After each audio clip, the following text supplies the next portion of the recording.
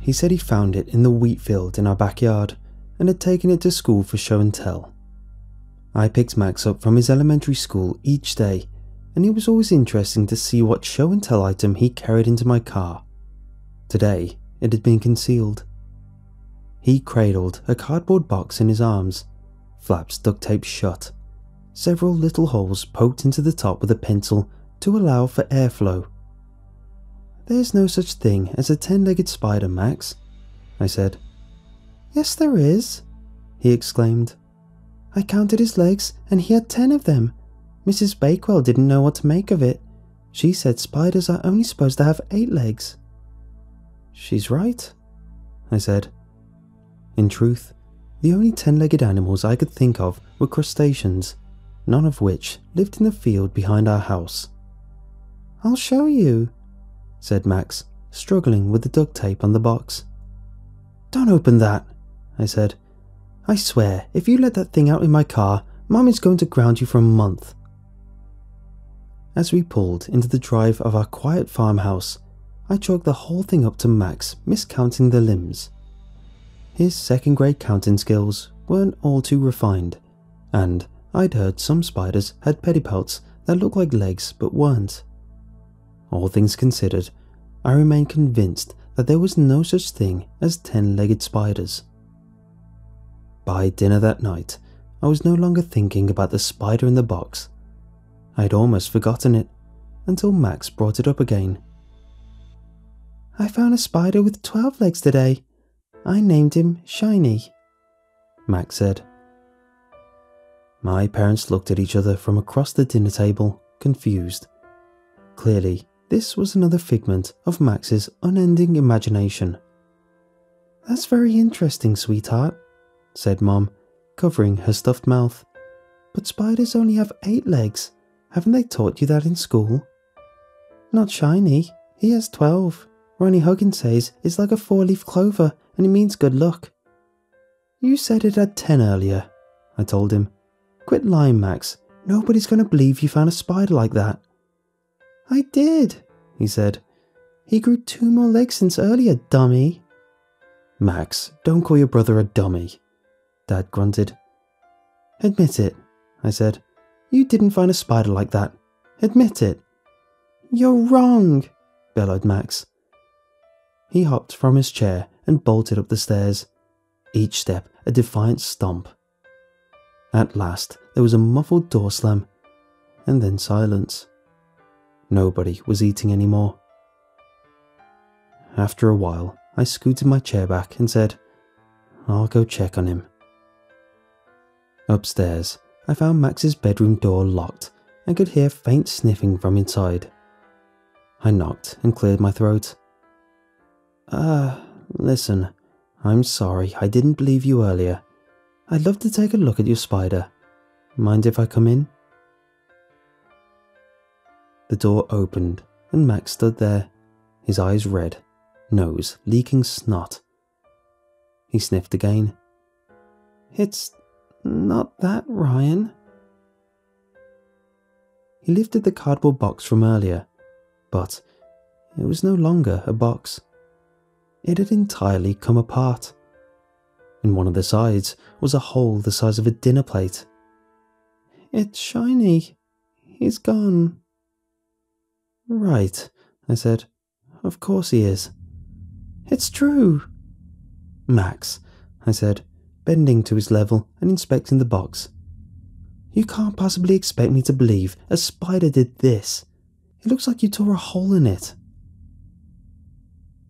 I expected another outburst from Max, but instead he shrank back into his room, face screwed into a scowl. "You'll see," he said. "When Shiny gets big enough, he'll kill you, and Mom and Dad too." He slammed the door in my face. I pounded it with my fist, but he wasn't going to open it. That night, I retired to my room and fell asleep, certain that Max was making the whole thing up.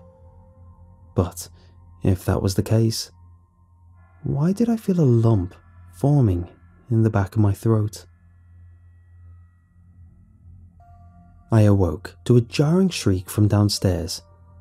I leapt out of bed, tangled in blankets, and danced on one foot while I tried to slip on a pair of jeans. I pulled a shirt over my head and stumbled into the hallway. Just a short ways ahead was a trail of blood leading directly to the staircase. I bolted down the stairs, careful to avoid puddles of the stuff, certain that I was about to come face to face with a massive 12-legged spider. What I found instead was my mother in a nightgown, hands over her mouth, standing directly over the corpse of our Yorkshire Terrier. We called him Yip Yap. Yip Yap laid on the living room rug, inside splayed out for all to see. Besides fur and entrails, there wasn't much left to recognise. I leaned over and picked up Yip Yap's collar, examining the small metal tag that hung from it. I ran my thumb over it, smearing some sort of black goo. The trail of blood didn't stop at Yip Yap. It continued through the living room and into the kitchen, where it disappeared behind the door to the garage. It was slightly ajar. "What happened?" said my father, rushing down the stairs. He stopped when he saw us, his eyes bulging. "How did this happen?" he whispered in a hoarse voice. There was a small gasp from behind us. We turned to see Max, the only person who could have had anything to do with this. "Don't look at me," he said. "Shiny did it." "Shiny isn't real," I shouted at him. "I don't know what you did that caused this to happen, but I'm going to find out, and when I do, you won't see the outside of your bedroom for months." Max looked angry at first. Then his bottom lip began to quiver. His eyes welled with glassy tears. Mom and Dad got to work cleaning the corpse and blood. They'd wanted us to help, and I told them I would in a minute. I followed the blood trail to the garage door, a splotch of black goo every few feet or so. Something was moving in the garage. I could hear it snuffling around, knocking into things. It couldn't have been a spider. It must have been as large as a raccoon. The door was ajar, and I slowly pushed it open. The garage was dark, even with the light on, and I didn't want to alarm the creature. A baseball bat had been resting near the doorway, and I lifted it to my shoulder as I moved stealthily forward, gliding toward the noise. A wet, chewing noise. No, not chewing. A crinkling sound, like paper. Just ahead was a shelf of paint buckets, and behind them, a squirming silhouette. I raised the bat, took aim, and practiced a few mock swings. If I could nail one of the paint buckets in the right spot, it'd crush whatever was behind it. Sure, there'd be a mess, I thought, but this thing had killed my dog. This was for Yip Yap. I swallowed a breath and raised the bat high, preparing for one final swing. Just as I brought it down, "Ryan?" The noise surprised me, and the bat collided with the paint bucket, but the wrong one. Grey liquid gushed in every direction, onto the wall, onto the shelf, onto me, onto the Dodge parked directly beside me. The writhing silhouette scampered, faster than I've ever seen any animal run, and contorted itself through a break below the splintering garage wall. In less than a moment's time, it was gone. I swore loudly and turned to see Max standing behind me. "I almost had him," I said. "You were going to kill him," said Max. "Of course I was," I said. "He killed Yip Yap. Whatever he is, he doesn't deserve to live in our home." I examined the paint dripping down the side of the car. Oh man, how are we going to explain this to Mom and Dad? Ryan? Max was aiming a finger behind me. The paint bucket I'd been aiming for had been overturned in all the chaos, revealing what was behind it. A glistening shape, unmoving. I reached an arm behind the shelf and pinched the object between my thumb and forefinger, wincing at the texture. Cold and slimy. Holding it up, it was immediately apparent what the thing was, though I honestly couldn't believe it. I was holding the mottled skin of a spider, the legs curled inward like that thing spiders do when they die. There were 8 legs on each side, 16 in total. Ryan?" said Max from somewhere far away, the fear in his voice distinctly palpable. "What is that?" "It's a spider skin," I whispered. "Some animals shed their skin. It's called molting." "Why do they do that?" "Because," I said, dropping the skin and shuddering, "they grew bigger." You might expect that things escalated quickly after that moment, but they didn't. It felt a little anticlimactic, but after that day, things went back to normal. Almost.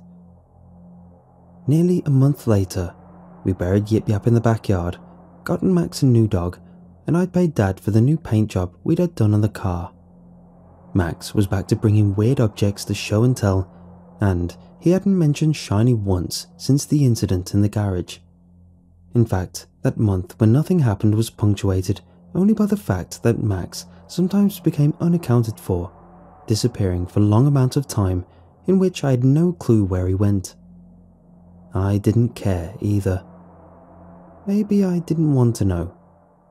As far as I was concerned, that thing wasn't coming back anytime soon, and even though my nightmares of being attacked by a 16-legged spider were becoming more frequent, my real-life experiences were as good as average. My bliss finally ended when I looked out my bedroom window one day and saw Max leaving the tool shed at the edge of the field. He closed the door, locked it, and strode from view. Was that where he disappeared to all the time? Dad's tool shed? I reminded myself that I didn't care. As long as Max was home in time for dinner, that was good enough for me. But a minute later, he returned to the shed, carrying one of our full-grown chickens. He produced the shed key and looked around to make sure no one was watching. Rightfully so, since Dad would become furious if he found out Max had stolen the key. He was young, and Dad claimed he would hurt himself on the sharp tools if he got inside. Max opened the shed door, just wide enough to slip the chicken in. Then he locked it shut and headed back to the house. I stared out the window for a little while longer, but Max never returned. I wondered what he could possibly be up to by relocating the chickens to the shed, although it did explain why several had turned up missing over the past few weeks. I chalked it up to a wild animal taking them away, and even entertained the theory that Shiny returned to our property for a midnight snack every once in a while. Apparently, the culprit was my own brother. At dinner that night, my dad brought up the missing key. He said he couldn't find it, and he'd looked all over for it. "You wouldn't know anything about that, would you, Max?" I said, giving my brother the classic, "I know what you did look." Max shook his head, downed the glass of water in one gulp, and left the table. "Frank, maybe you should talk to him," Mom said to Dad. "He's been acting so strange ever since that dog died." My father was visibly uncomfortable, probably because it had become a taboo subject in our home to mention Yip Yap's death. It was so disturbing and offensively unexplainable that we'd come to an unspoken agreement not to mention it. "Maybe later," said Dad bluntly, and he left the table too. That night, once everyone else was sound asleep, I laid awake, my mind reeling with possibilities. Finally, my curiosity got the better of me, and I found myself sneaking into Max's room, the key was easy enough to find. He left it on his nightstand. He stirred when I picked it up, but never woke. Outside, the night was cool and windy. I switched on a flashlight I'd taken from the garage and trudged out to the shed. It stood before me, washed in blue moonlight, still and quiet. It was a peculiar feeling being out here at night, like how I imagine astronauts must feel while tethered to the shuttle, hanging by a thread over an expanse of infinity. I stood with my ear to it, listening. To no one's surprise, I could hear movement inside. I couldn't hear chickens, but what I did hear was something large, something much bigger than the thing that had scampered out of the garage a month ago. A low, guttural breath drawing in and out, in and out. I moved a shaking hand to the door latch, inserted the key and turned it. My hand stayed there for a long time, unmoving. I found that I couldn't will it to move, so instead I counted to 10 and forced myself to open the door. My flashlight beam fell directly on the thing inside. Coiled in the shadows was a giant centipede, its antennas twitching in the air, its skin black and oily. Agitated by the flashlight, its body thrashed and the head surged towards me, two massive pincers lusting for my neck. I managed to snap myself out of a trance and threw my weight against the door, shutting it tight.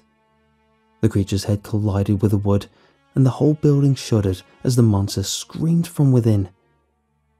It was the worst sound I'd ever heard, like two steel blades grinding against one another.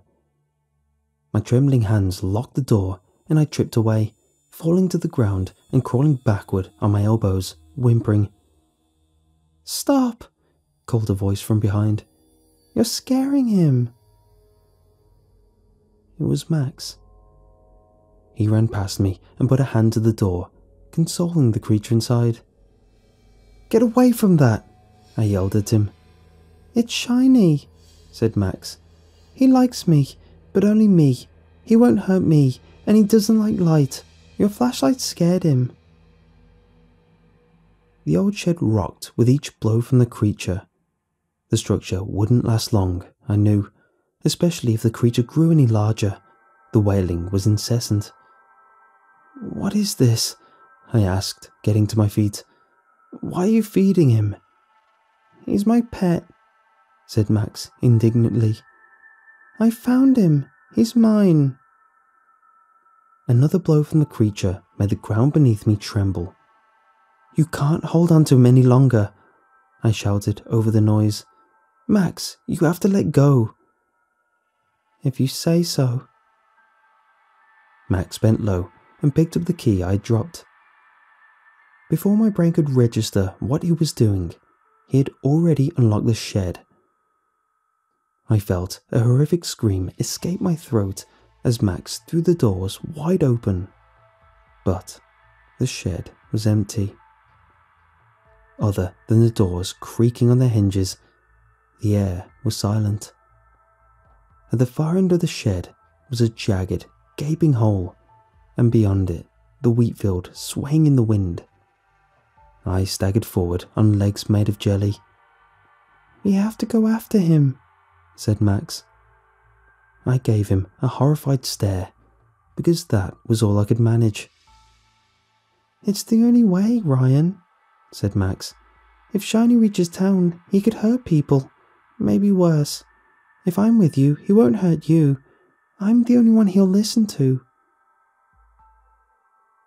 He had a point about innocent people being in danger.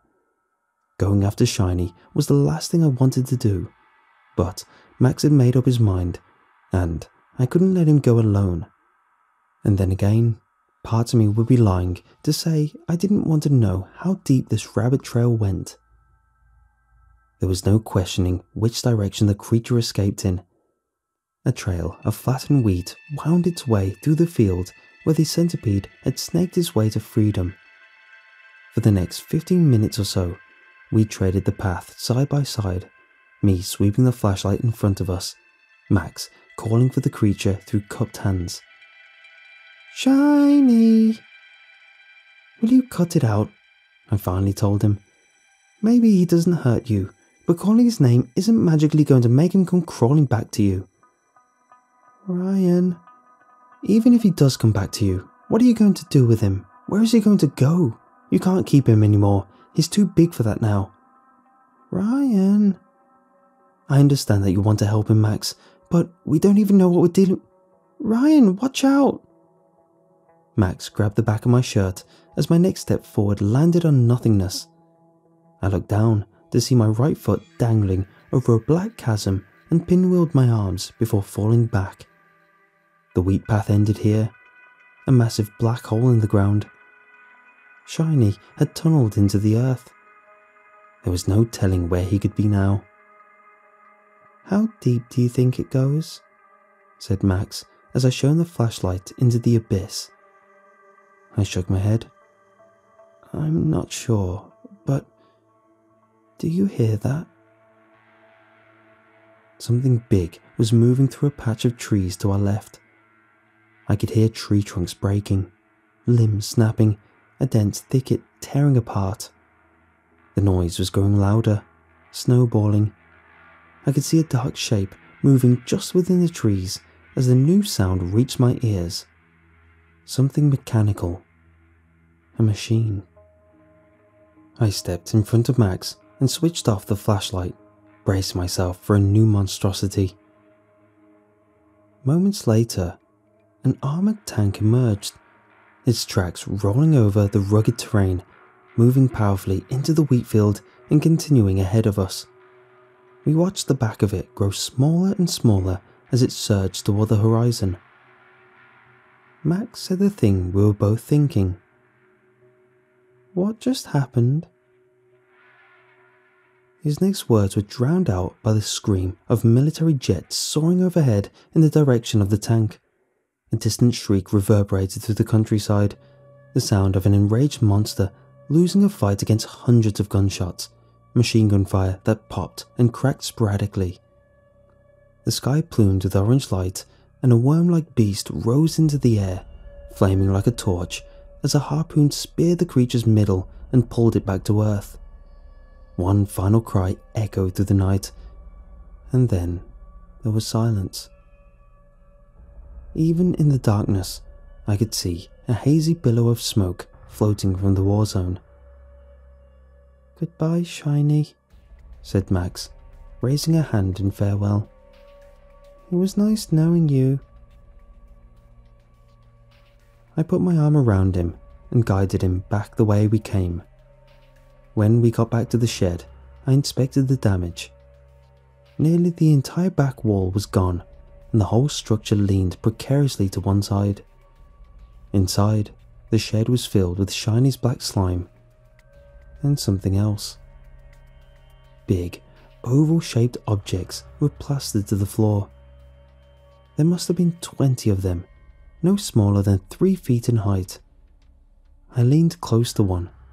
Through a translucent membrane, I could make out something moving within. A body curling and uncurling amid a gelatinous substance. "What are they?" said Max, giving one of the objects a small kick. "They're eggs," I breathed. Shiny wasn't a boy after all. I took a gas can from the corner of the shed and began to douse the floor and walls. Then, after Max and I were a good 10 feet away, I struck one of my father's spare matches and tossed it into the shed. The whole thing immediately went up in flames, and we squinted against the yellow light, feeling the warmth wash across us. Maybe it was just my imagination, but I thought I could hear the faint squealing within the crackling of the fire, the screams of baby monsters joining their mother in eternity. Max rested his tired head on my arm, and that was how we stood for a long time, watching the flames lick toward the sky, only dimly aware when our parents rushed out to meet us as the first signs of dawn broke across the horizon.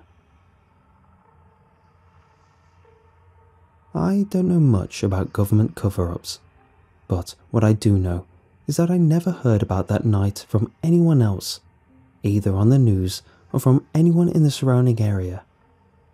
If Max and I hadn't witnessed it, it might never have happened. Things were slow to go back to normal after that, but eventually the event became nothing more to me than a collection of memories and bad dreams I'd probably have for the rest of my life.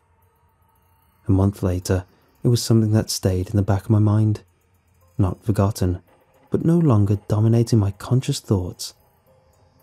I still picked Max up from school every day and enjoyed learning about the things he brought for show and tell. As we pulled away from the school, I pointed to a new box he was now carrying in his lap. "What do you have today, Max?" "A scorpion. I found him in the parking lot this morning. All my friends thought Brainy was the coolest thing I've brought all year." "Brainy?" I asked. "Why do you call him that?" "Because he has 2 heads. And that's the story of how I got into my first car accident.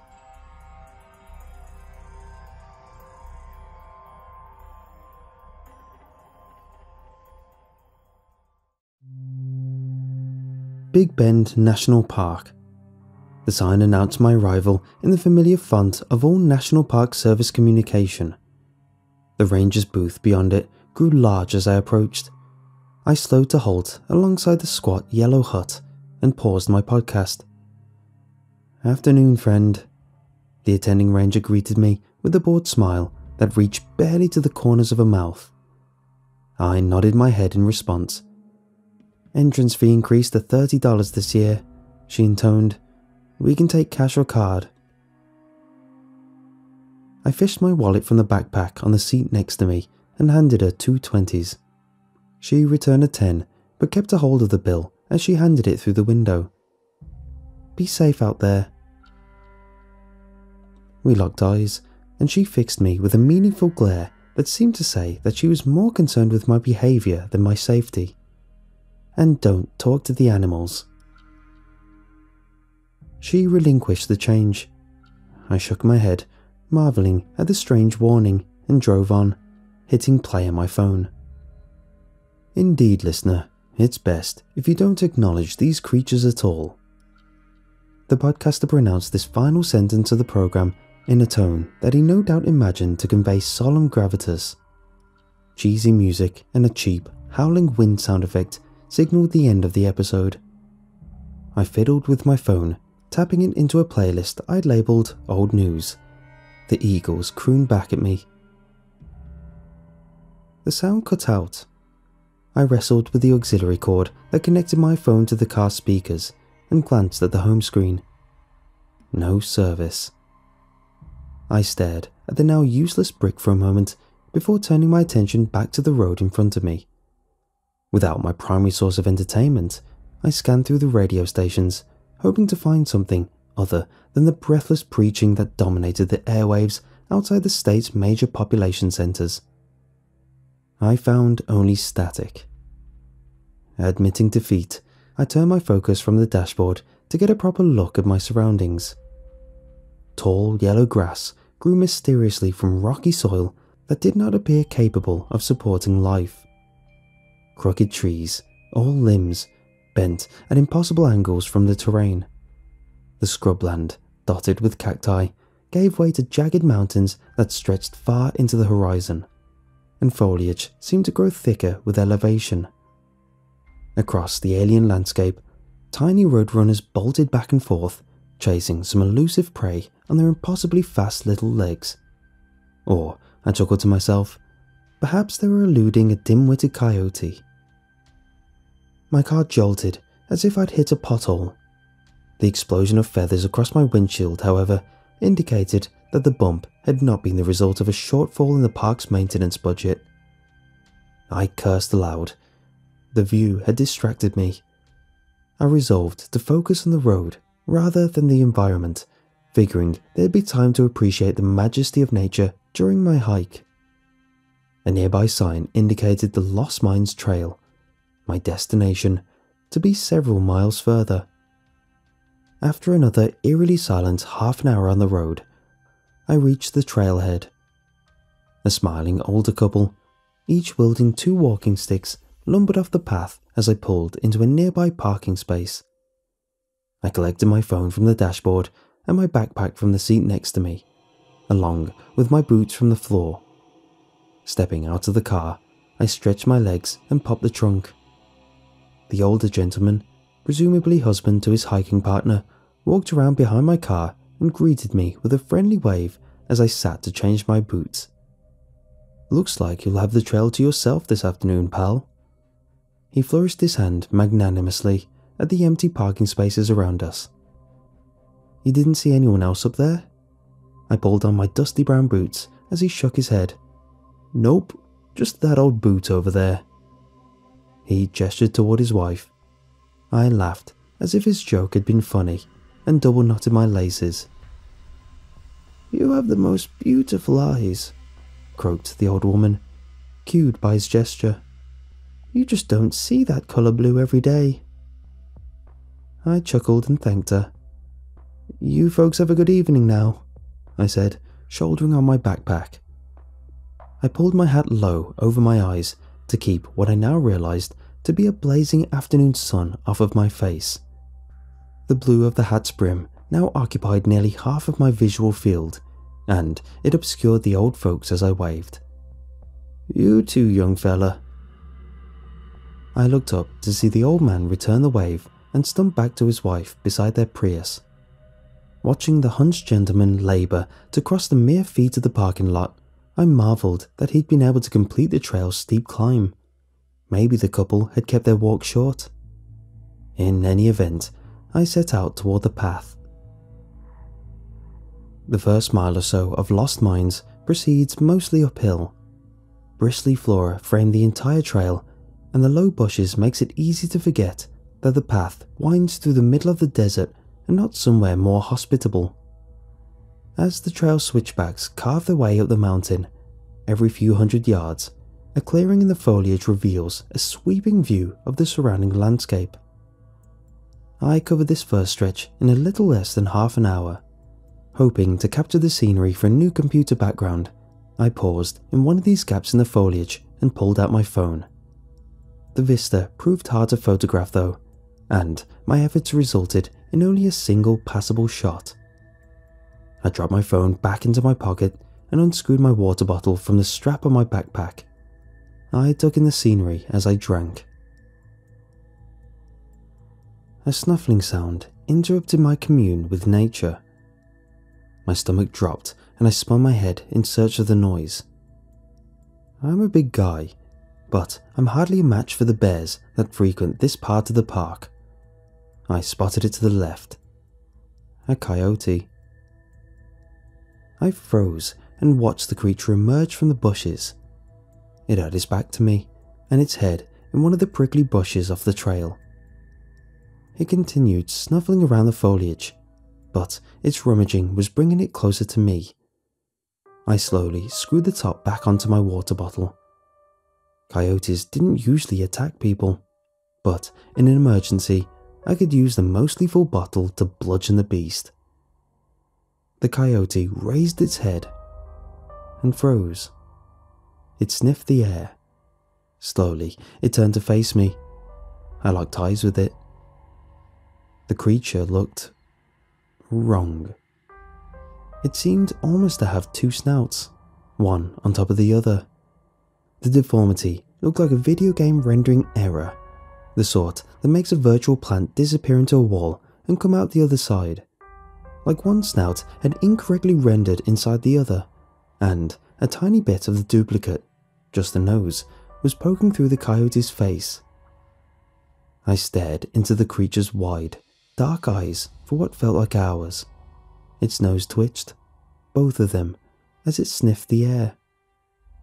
"Easy boy."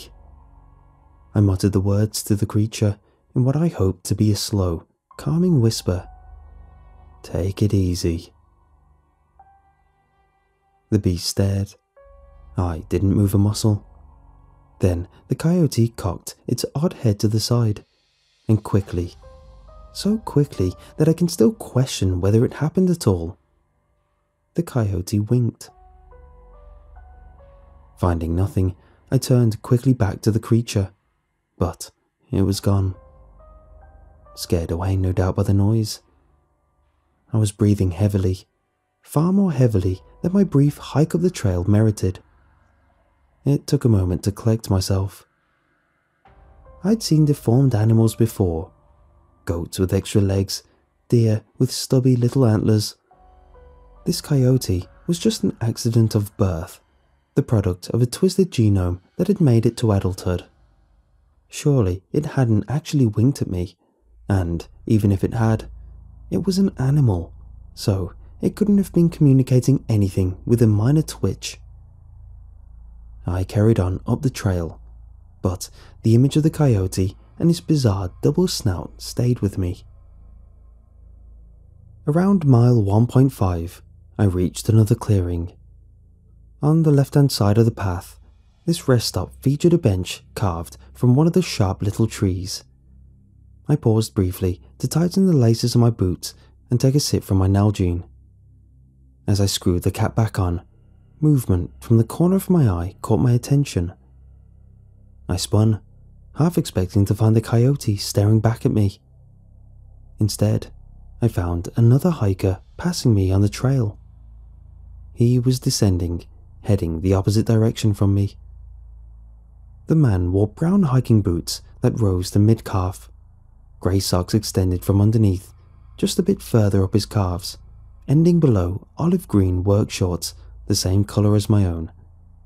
Unlike mine, however, his shorts lacked the little loop from which someone using them for manual labour might hang a hammer. They also lacked the little yellow C that marked the brand on the back right pocket.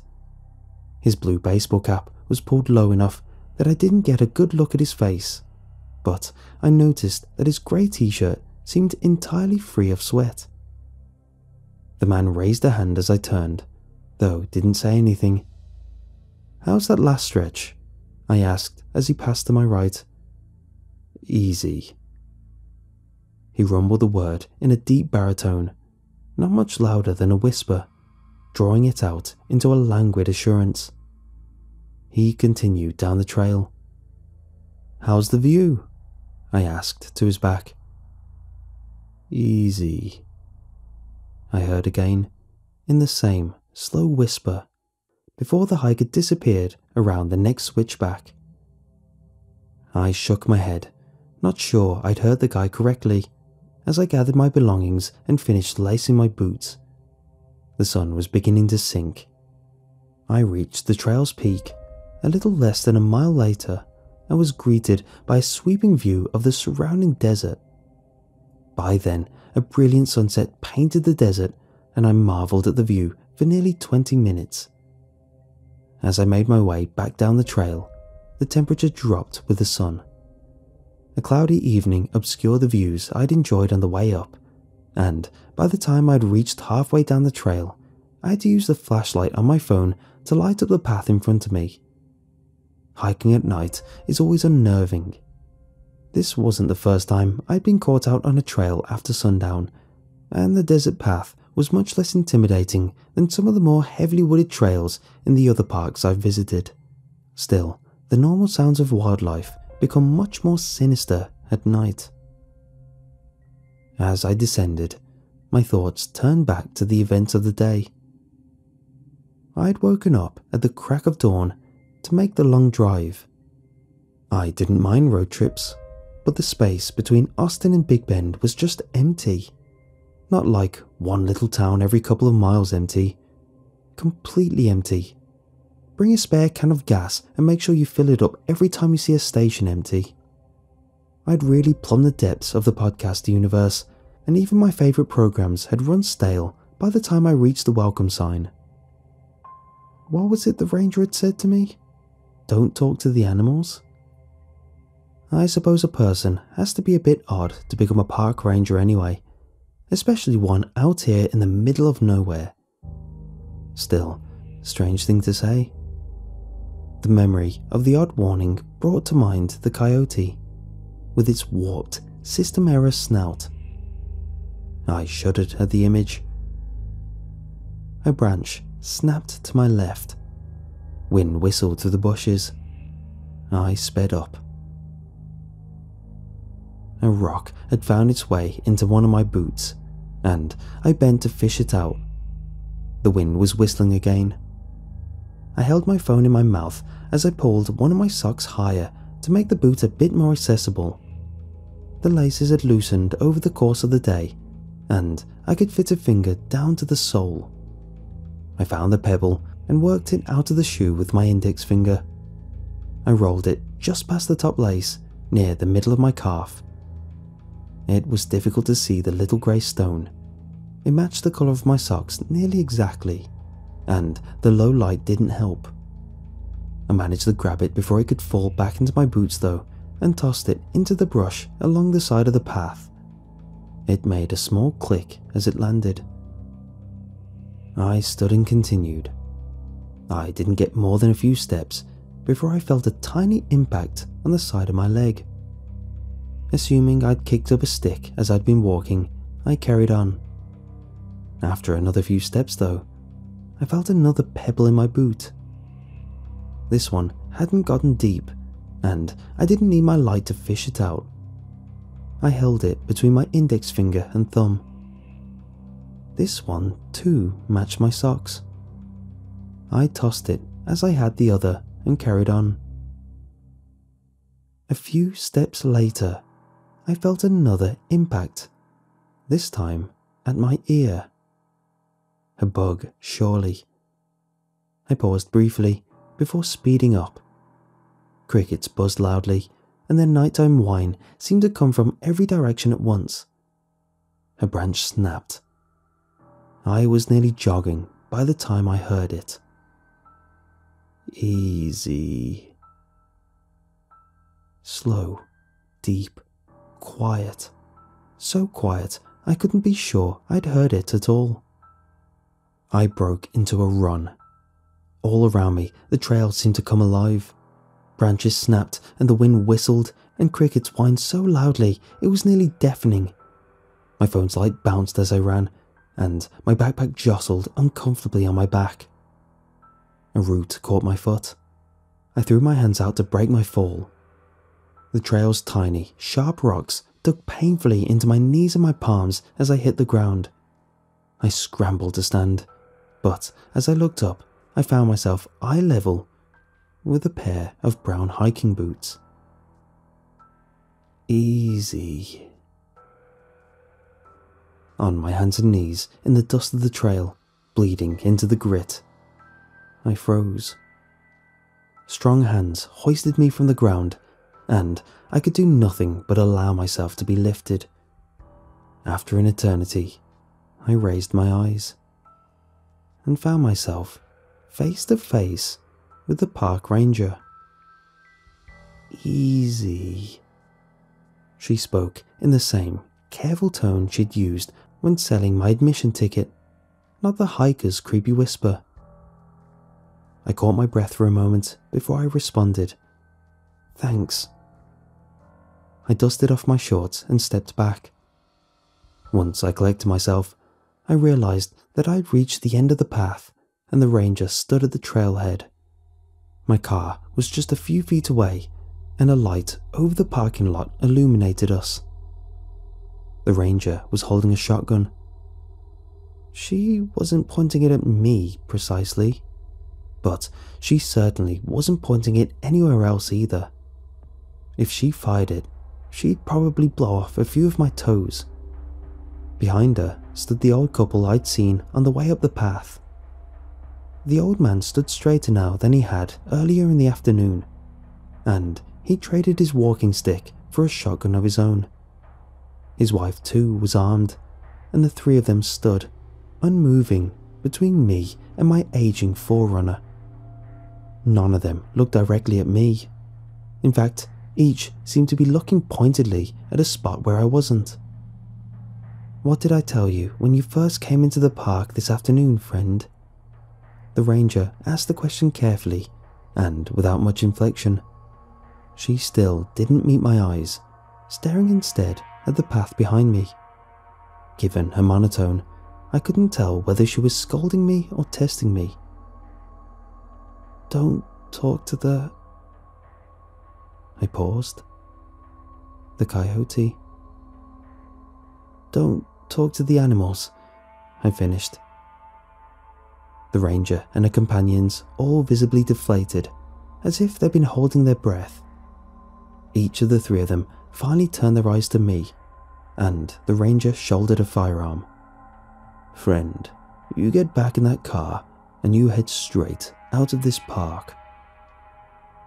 The old man commanded me with gravity that could not possibly have come from the dawdling old fella I had met earlier in the day. "Don't stop, not for anything," the old woman added, "or nobody." She fixed me with a steely gaze that matched the gravity of her husband's. "Not until you're out of the park." "I wouldn't worry too much about the speed limit either, friend," the ranger added. I opened my mouth to ask what in God's name the three of them were talking about, but the ranger fixed the jaw in such a way as to indicate that the conversation was over. The old couple wore similar expressions, and the three of them turned their full attention to the path, guns aimed to the ground. I followed their instructions. I didn't change my boots, didn't take off my shirt, even though a day's worth of sweat had turned its grey material nearly the same colour black as my car's upholstery. The forerunner came to life with its deep rumble, and I stomped on the gas, peeling out of the parking lot with a squeal. My hands didn't stop shaking until I was nearly 3 miles from the trailhead.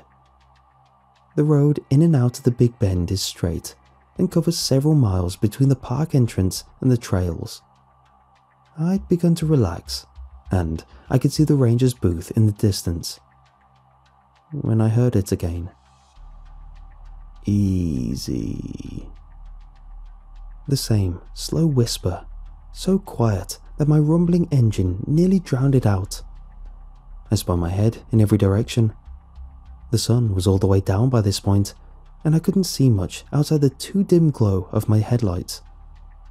I heard it again. "Easy, boy." The same tone, the same whisper. "Take it easy, boy."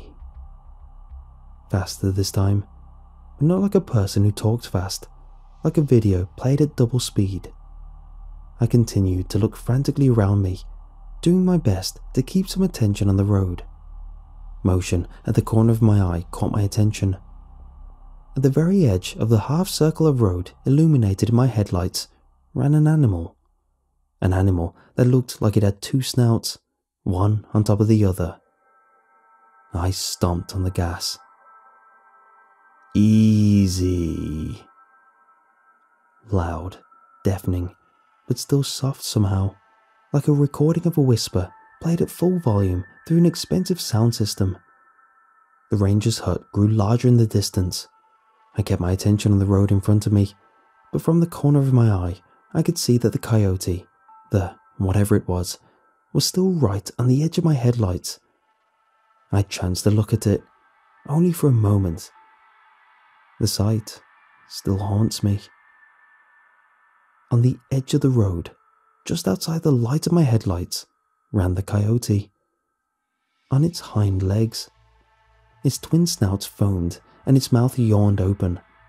As it panted, the creature's jaw opened wider than any natural being's ought to, and row upon row of human-looking teeth hung nearly to its chest.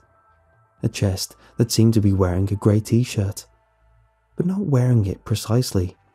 Rather, the shirt seemed to almost grow from the creature's body, giving way seamlessly to the patchy fur of its arms and stomach. It turned its head and looked directly at me. Its eyes were no longer the wide brown eyes of an animal, but rather piercing blue eyes, like a human's, like mine. The coyote winked. I tore my gaze from the abomination to spare a glance at my speedometer. I was going 87 miles per hour. I willed the aging SUV to go faster, faster than it had any right to go, faster than whatever was keeping pace with me out my window. I stole another glance at the creature. As I turned my head, I saw the beast stop. Not slow down. Stop. Completely, as if it had run into a wall. I whizzed past the ranger's hut, and then the welcome sign, and didn't ease up on the gas until both were firmly in my rear view. But I heard it again. Take it easy. I slammed on the brakes, and I could smell the rubber burning under my tires. The eagles crooned from my car speakers. I had service again. The song had carried on right where it left off as my phone picked up signal. I put the old SUV in park. Right there, in the middle of the road, tears ran freely down my cheeks, and my hands shook so violently I couldn't have driven the car if I'd tried. I don't know how long I sat there, parked in the middle of the West Texas highway. Minutes, half an hour, hours. Once I pulled myself together, I called the Martha Hotel where I'd intended to spend the night and cancelled my reservation. I drove straight home, through the night and into the morning. I stopped only for gas and hardly took a breath until I reached my Austin apartment. I double-locked the door, pulled the blinds closed, and collapsed, exhausted, into my bed. I'm still not sure just what the hell I saw out there in the desert, but the next morning I had the thought, for the first time, but certainly not for the last, that maybe the national parks aren't just there to preserve natural beauty.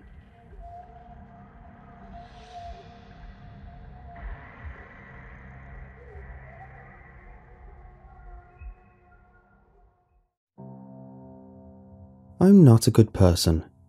I'm not evil or malicious, but I believe people ought to look after themselves, and making stupid decisions hurt is God's way of keeping us smart. I've had time to think of myself as a good or bad guy, and I guess that somewhere along the line I realised I'm not a good guy, and on the heels of that, one revelation came another. I don't really care.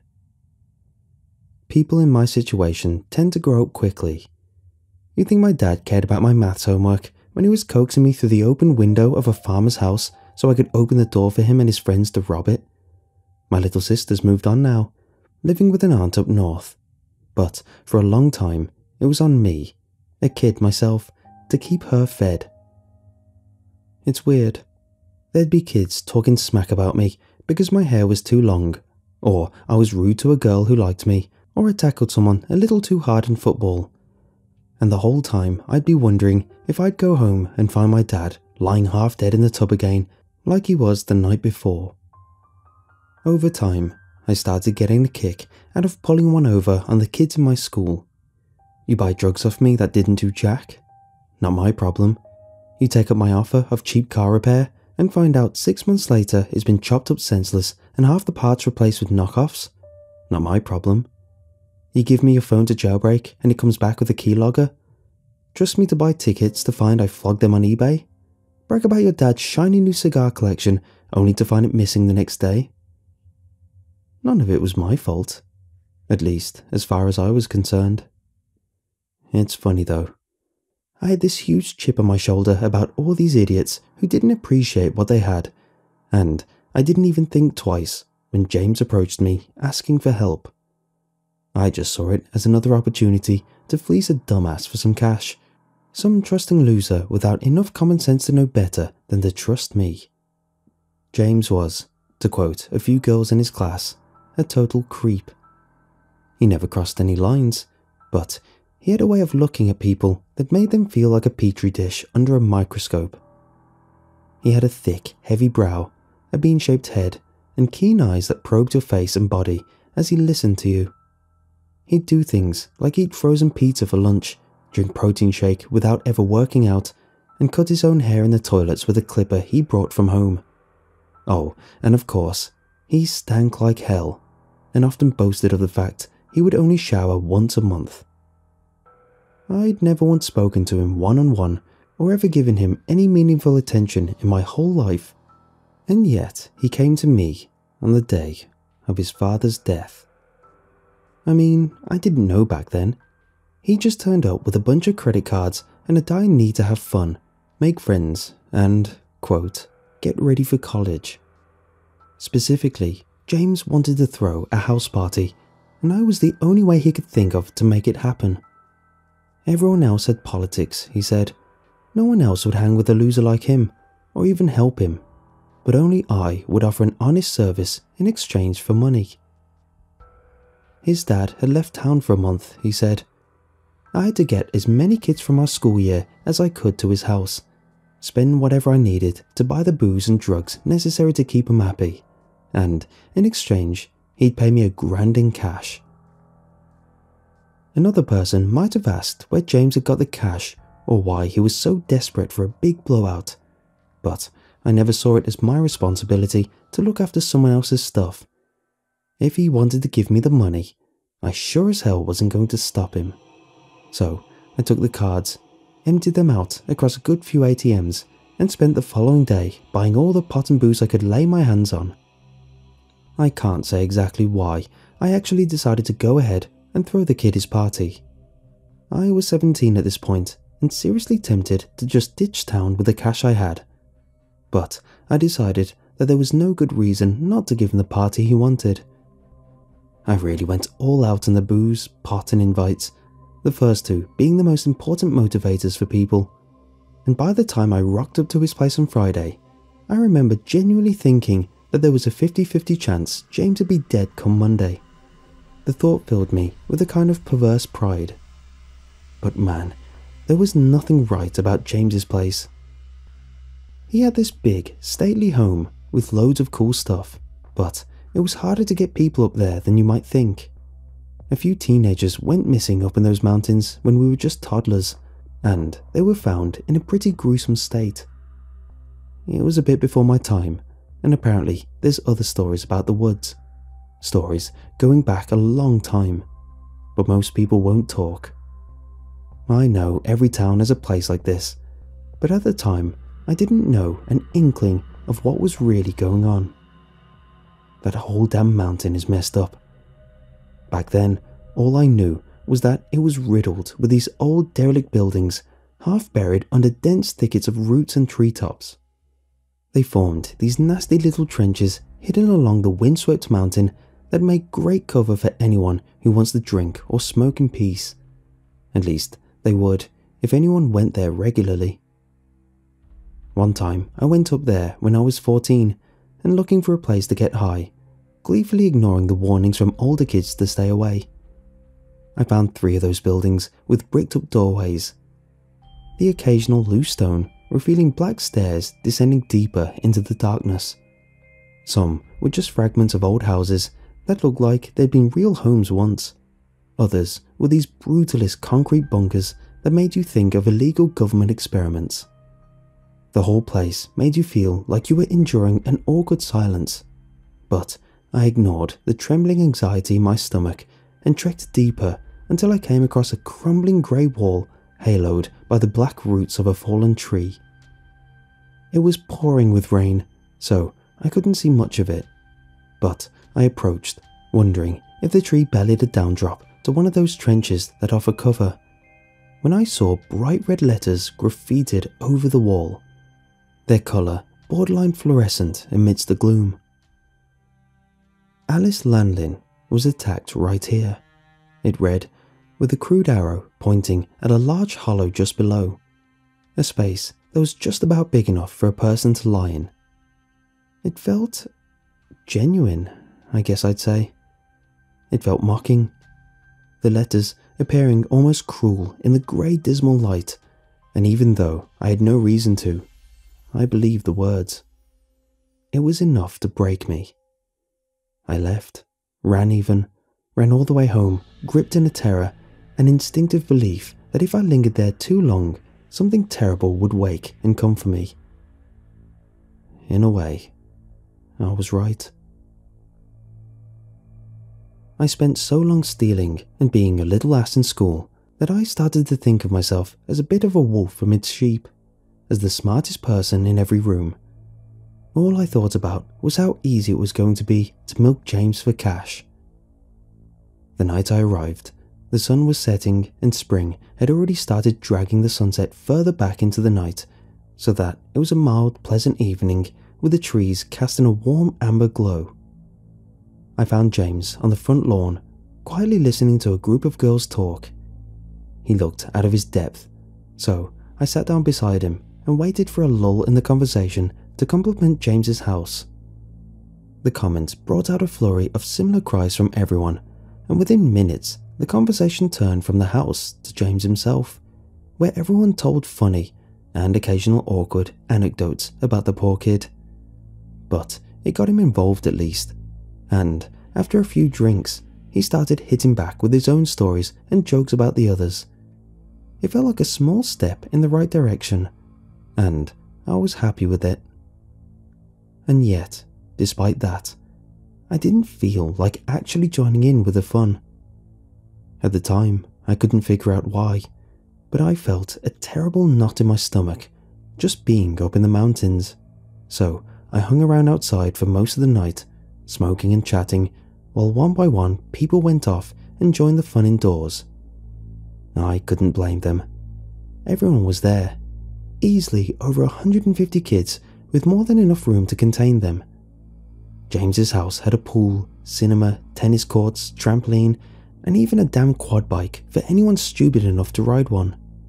They drank, got high, screamed, shouted, cried, threw things, smashed glasses, and I heard all of it sitting on my stoop with nothing but a quarter ounce in my thoughts. I was left alone like this until James came stumbling out of the door behind me, laughter braying recklessly into the night. There were two girls with him, and one was giggling while the other quietly flicked through the pages of a strange book. "Hey man, hey," James hissed, drunkenly slurring his words through his rotten teeth. Hey, we're gonna go into the woods. Wanna come and do some black magic?" His eyes flashed wide on the last word, so that I was left with a lasting image of white irises like headlights in the dark. The girl beside him added, "He reckons he can show us something real, says the woods are really haunted." The other girl, who I knew as Ellen, was fixated on the book and muttering, "This book is nuts, it looks like the real thing." "Alright," I said, flicking a roach into the bushes, "but then I'm gonna shoot off, okay?" I didn't much like it up there, and I had a sneaking suspicion that if any cops came, James would drop me in it all too readily. He made a few plaintive efforts to keep me around, but he was too drunk to make much of an argument, and I set off into the woods with the others, impatient to get it over with. Even just a few meters into the trees, and I didn't like it. It seemed to my ears that the only sound as we walked was the crunching of my footsteps, but from up ahead came the fleeting drunken laughter of the others that occasionally distracted me.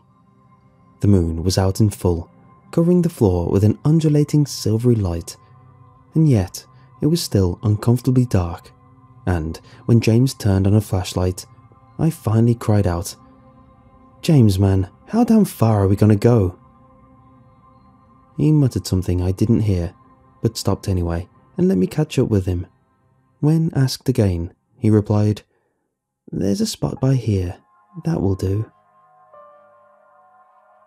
For someone who was drunk, he walked with surprising ease across the uneven mulch, carrying us away from the path in a perpendicular direction for a few hundred yards. "Remember," he cried out as we emerged into a small opening, "you picked this one." He winked at me, and a knot formed in my stomach. One by one, we filed into the small space like a herd, and as I took the details in, I suddenly felt as if I'd been dropped into a surreal dream.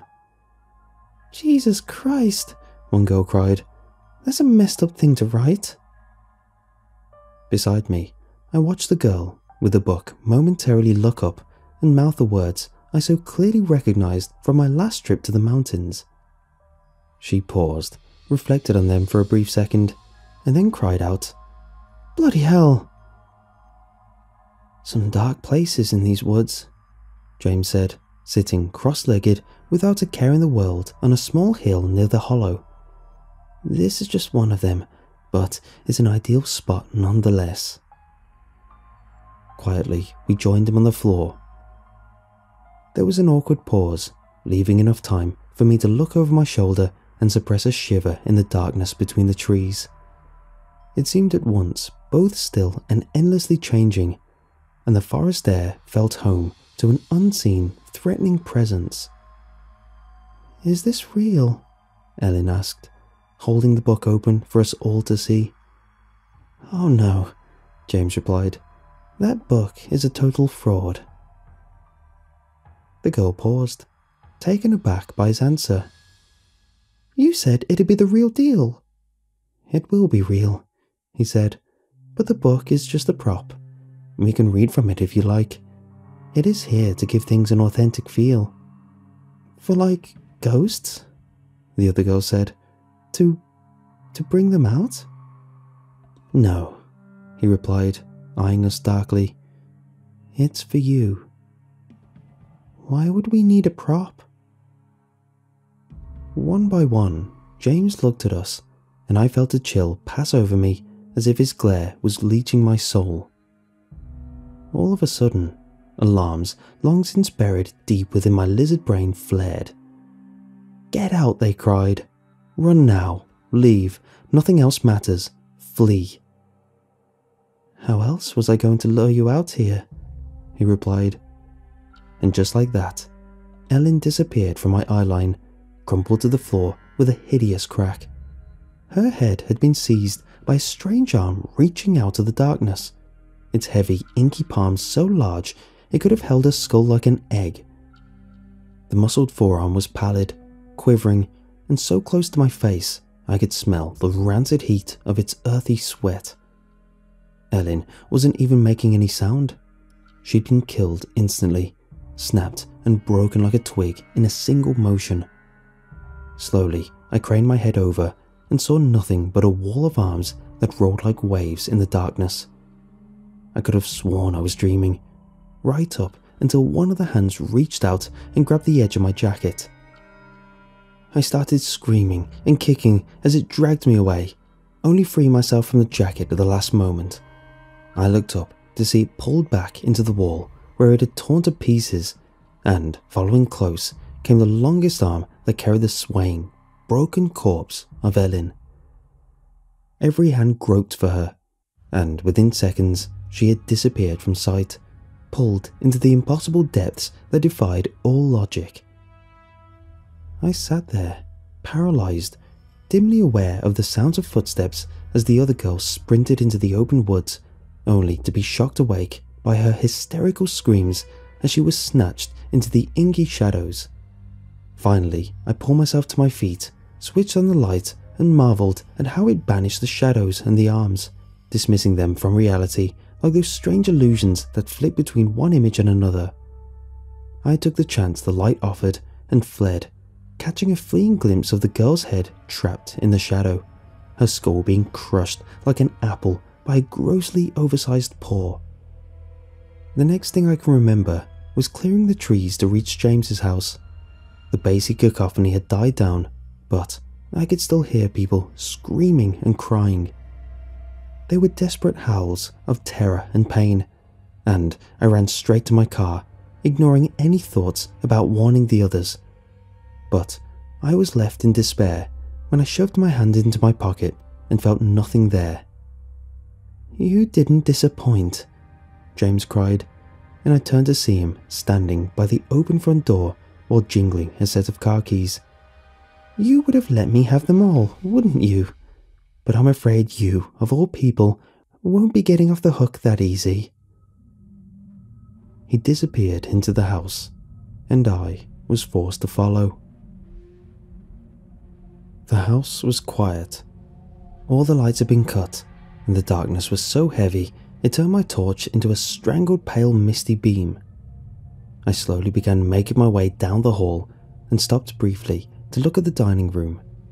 The grand oak table running nearly its whole length while chairs lay scattered around the room. It looked bled of colour in the torch's light, all except for the startling bright red display of a bloodied shoe alone on the tabletop. From further down the hallway, a scream rang out and I followed it to the nearby utility room. A guy around my age was hanging out of the washing machine, calloused, soot-covered hands grabbed and pulled at his body, but he had 2 arms braced on either side of the hole, and I could see that it was all that kept him alive. He was shaking from the exertion and looked at me with panicked eyes. "Help," he whimpered, and, as if on cue, he was yanked through the opening and into the shadow. I ran forward and shone the light in, but there was nothing but a gory tumbler rotating to a slow stop, stalactites of blood and gristle dripping from top to bottom. I was in a nightmare. As my torch moved from side to side, desperate arms would reach out of the darkness only to recede once more. In a fugue state, I carried on through the house, feeling detached and isolated from the bizarre things I saw. Lone eyes hanging in unbroken light bulbs, people screaming for help from behind glassy reflections, fingers probing desperately from within empty beer cans, their owners pleading to be let out. There were other survivors, glassy-eyed teenagers huddled around what few sources of light still worked, their faces soaked in the blue light of malfunctioning televisions and computer screens. One girl I found beneath the stairs, her hands clutching an iPad to her head, as those demonic hands stroked and caressed her cheeks and hair in an almost playful, sickening way. "I can't put it down, I can't put it down, I can't put it down." She was hyperventilating, and I went to help, but she snatched the iPad away and kicked out at me. "Mine!" she screamed.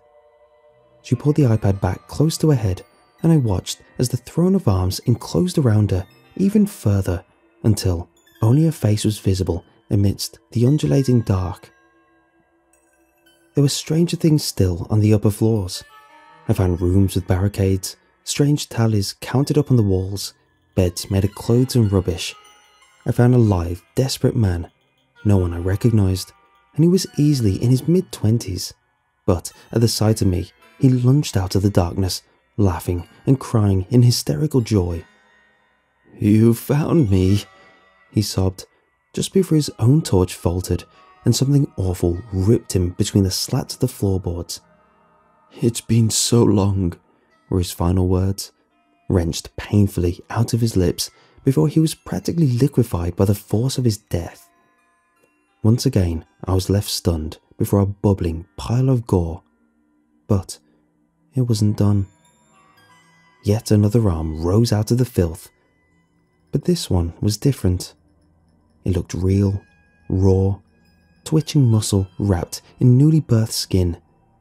Unlike the wretched hands that writhed in the confusing shadows, this hand looked fresh, glistening and meaty.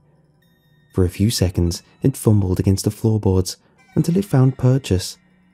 It started to pull more and more of itself out of the quivering flesh of its victim, and I realised the arm was being re-knitted from the mishmash of whatever gristle and bone was near. By the time I saw the second hand emerge, it dawned on me that my flashlight did nothing to hurt the arm, and that it just kept on heaving and pulling until a bald, screaming head started to emerge from the impossible space.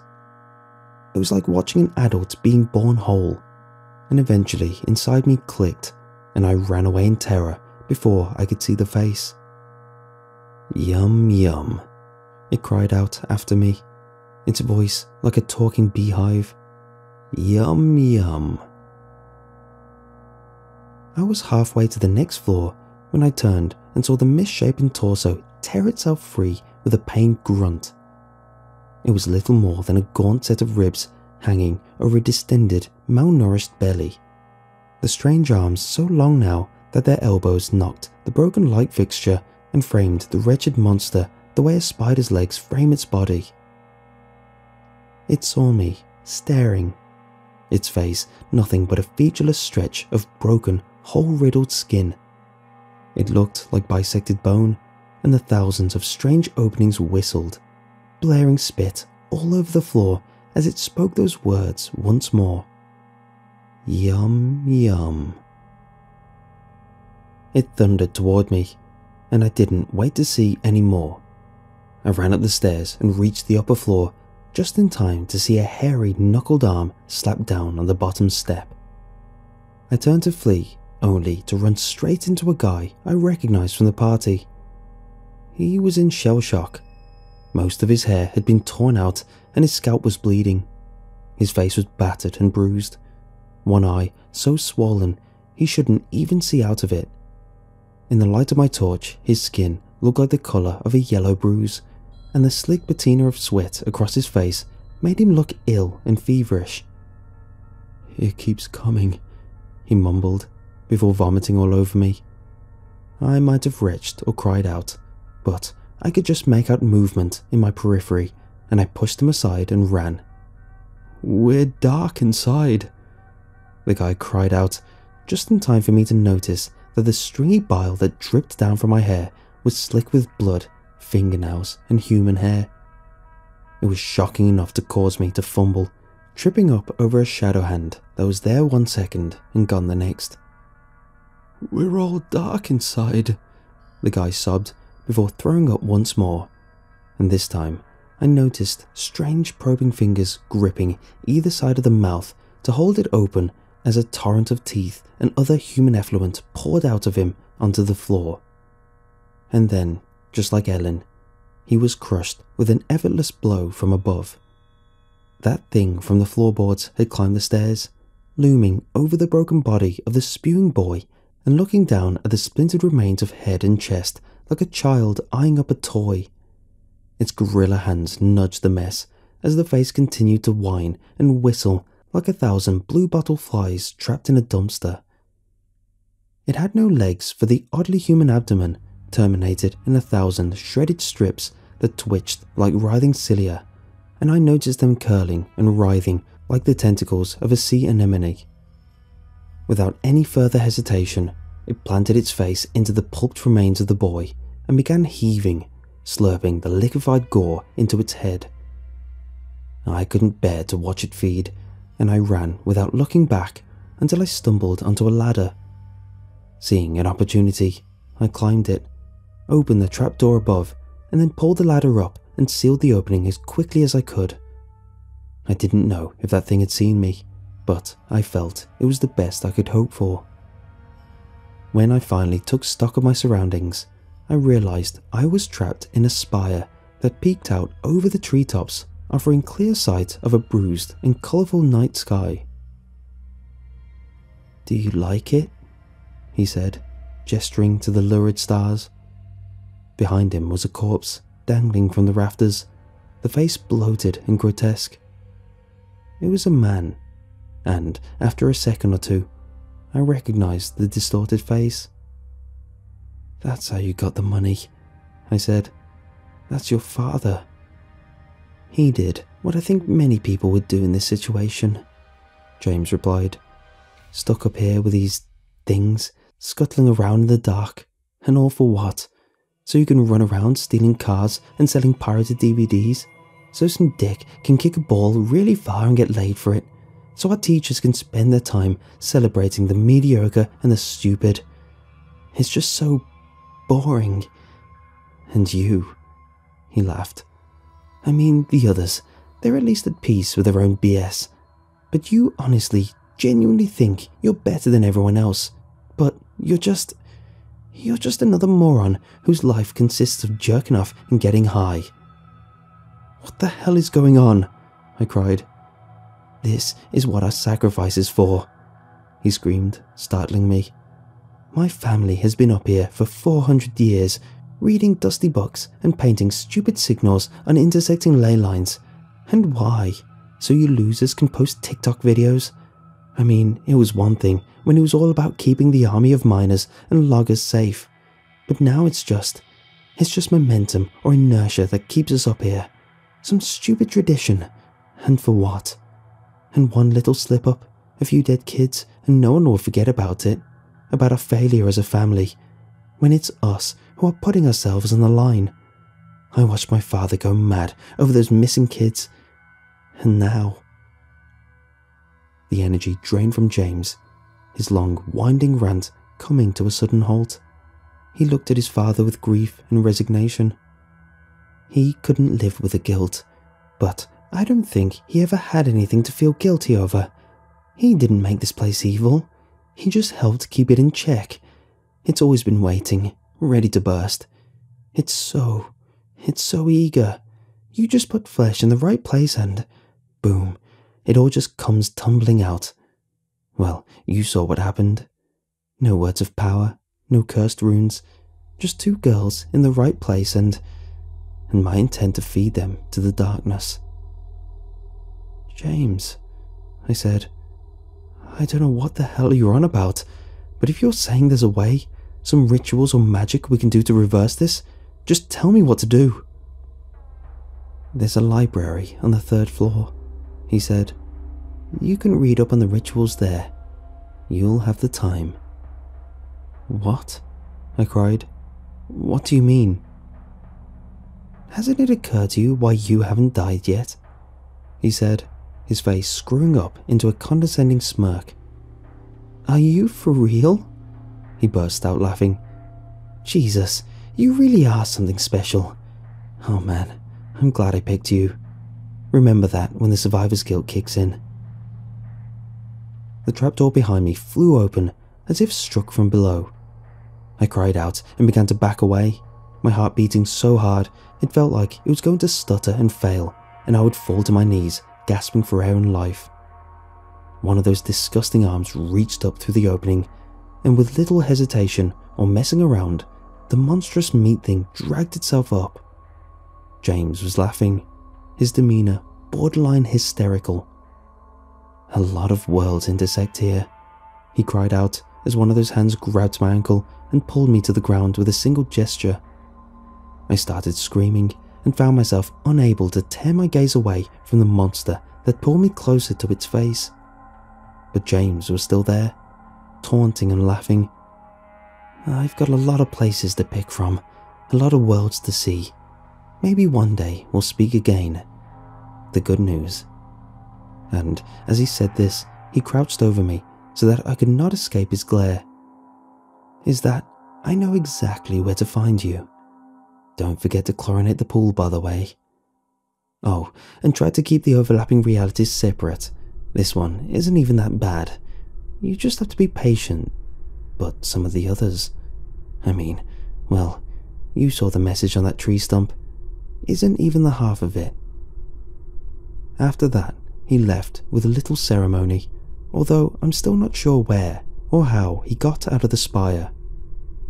He just abandoned me with that thing. That desperate, heaving, whining thing that pulled me close until it towered over me, and I finally came to terms with the fact that I would die. With terrible slowness, it lowered its enormous head down to within an inch of my own, and I saw the gill-like openings on its face quiver and vibrate as spit dripped down onto my nose and cheeks. It inched forward once more and pressed the broken skin against my entire face, and I felt those strange holes pucker and twitch. Suddenly, it took me up into its arms and hugged me, its oversized arms trapping me like steel bars against the pink, sweaty chest. It held me there, quivering, giggling, crying, and muttering to itself for hours. The whole goddamn night. I nearly went insane, kicking and crying to be let go, but it held me like some twisted mother until finally morning came and it just disappeared into nothingness like the shadows once had. Since then, I found myself surprisingly alone. This town pretends that this place isn't real, and that extends to whatever poor soul is left up here.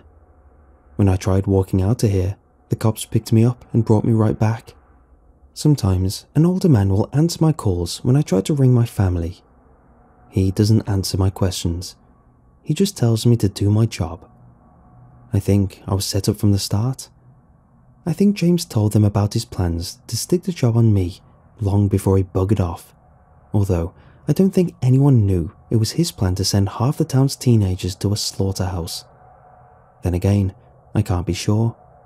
No one will speak to me anymore. First night after the party, and those hands came back, but like James implied, they just left me alone. Still, it wasn't exactly fun, so I did what he suggested and hit the library. It took weeks to find some of the stuff he was on about, but sure enough, a couple words and a few symbols in the right place, and they went away. Of course, every day after that was a lesson in some new perverse horror. It's been a year or two since then, and I don't think I've touched the surface on what the hell is going on here. This isn't the life calling I had in mind. At least the father had detailed notes that helped speed things up. They were these quick guides on things to write or say, and they helped keep it quiet, or quietish at least. I think what I hate the most is that, over time, I've started to sympathize with James, despicable monster that he is. He may have put me here, but it's that town that won't let me leave. They're the ones that made this arrangement, but for some reason, I'm the one who has to pay.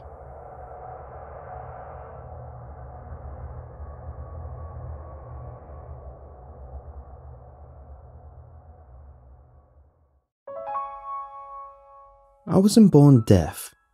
In fact, my hearing might have actually been rather good as a child. I remember struggling to sleep in those early years, and hearing my parents' whispered arguments rising up through the air vents and into my room.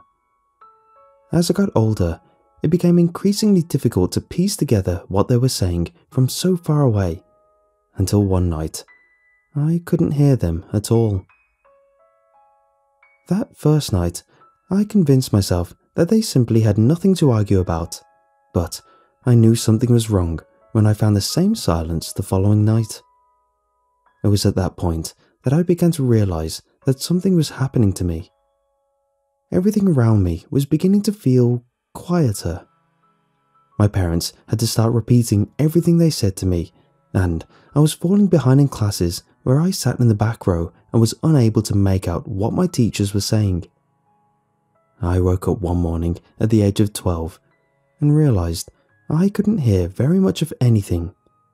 Suddenly, every sound around me was muffled.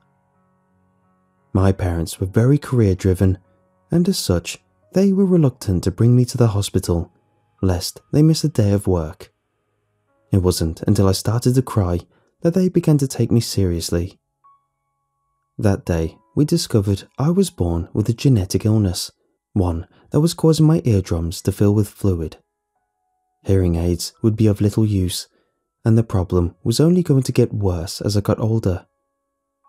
My parents immediately pulled me from our small town school, where they didn't have the resources to help me, and set me up with a private tutor from home to teach me sign language.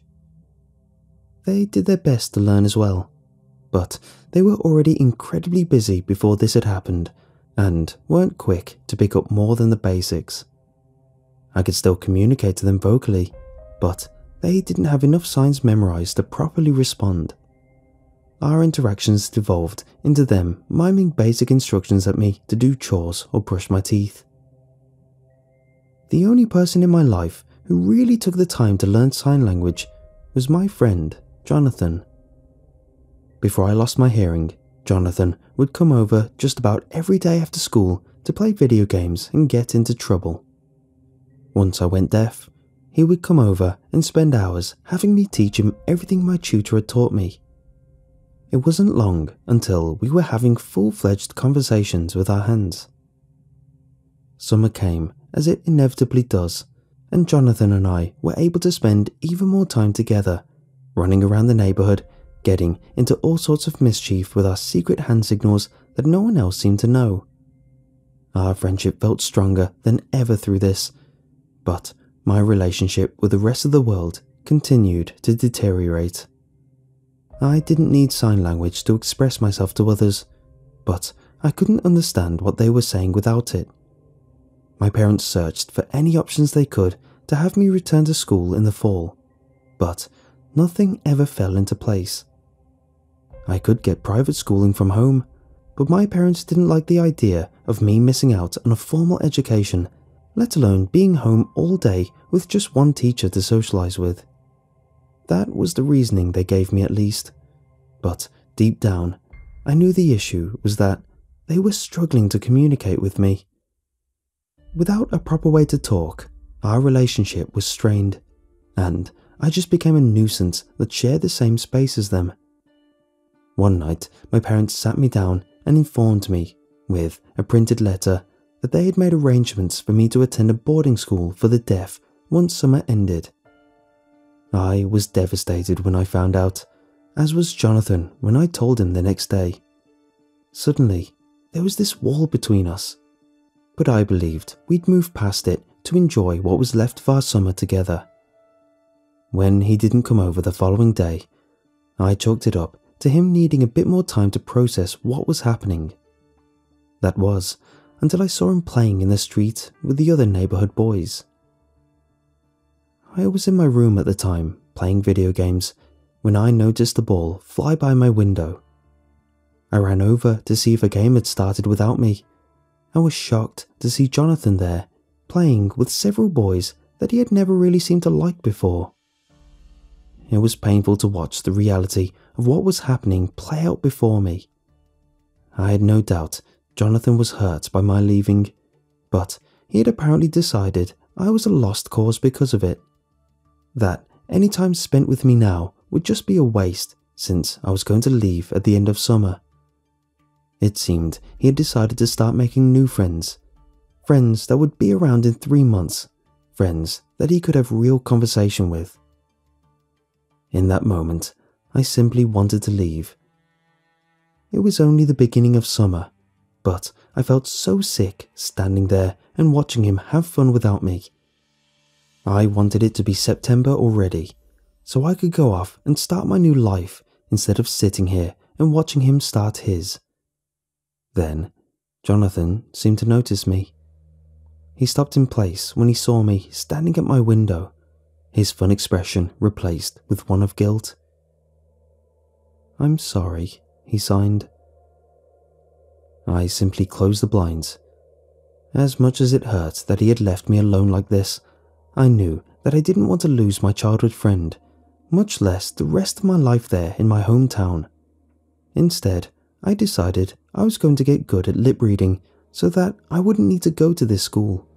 So good that I would be able to continue living my life as if I could still hear. The next day, after my parents went to work, leaving me to do whatever they believed a deaf child would do while home alone all day, I snuck into my parents' room and sat in front of my mother's vanity mirror. It felt a little weird, sitting on such a girly chair, surrounded by makeup and looking into a mirror with such an ornate frame, but it was more comfortable than standing in the bathroom all day. Immediately, I began talking. I first started at my typical speed, and then later, more slowly, as to get a real look at how my mouth was shaped, how it moved, how it extended and contracted and curled with every sound that I made. I spent the entire day staring in the mirror, getting lost in the sight of my own lips moving, so much so that I didn't realize my parents had returned home until I felt my mother putting a hand on my shoulder. She wasn't happy that I was in her bedroom, something that was generally forbidden for me, but she didn't have the proper sign language memorized to express her annoyance. Instead, she just swatted me lightly on the back and sent me out while she changed. That night, I sat between my mother and father at the dinner table and watched as they discussed their day with one another. It had only been about a month since my hearing became essentially non-existent, but already they had moved on to talking as if I wasn't even there. It wasn't easy to tell what they were saying, but I was beginning to recognize some words, particularly my name. The next day, I continued this practice of sitting in front of the mirror, but stopped after a few hours to go watch the 24-hour news channel. There, I could see the close-ups of the anchors talking, but just enough context from the scrolling text to piece together certain words. This became my routine for the next few months, with weekends being my time off. I didn't want my parents to know just how much work I was putting into this. The goal was to convince them that it was natural, that I was beginning to read lips with so much ease that it would be silly to send me off to a boarding school. I needed them to believe that even if I wasn't perfect at reading lips, that it was only a matter of time before I was. Some days were discouraging, of course, especially at first. I grew tired of seeing myself frown as I tried to memorize every word that the movements of my mouth translated to. Over time, however, I saw my frown fading. Even on days where I was sad, my reflection seemed to show a version of me that was smiling underneath it all and encouraged me to keep going.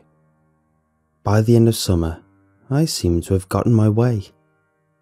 There were a lot of fights, a lot of mean words, a lot of me shouting about how they just wanted to get rid of me. But by the time school started, my parents had given in. I was reading lips well enough that as long as I was in the front row and teachers were generally facing the class, I would be able to understand what was happening. On the first day of school, I ran into Jonathan. He spotted me as I hopped off my bus, and I could see several emotions pass through his face. There was shock, of course, as he certainly hadn't been expecting me to return, as well as guilt and shame. But none of them were as prominent as the clear joy he was feeling at seeing me there. I saw him shout my name as he pushed past several other students to wrap his arms around me in a big hug. I wasn't happy with how Jonathan had given up on me, but I was happy to forgive him. After he realized all the work I had done to stay in his life, Jonathan returned the favor in full.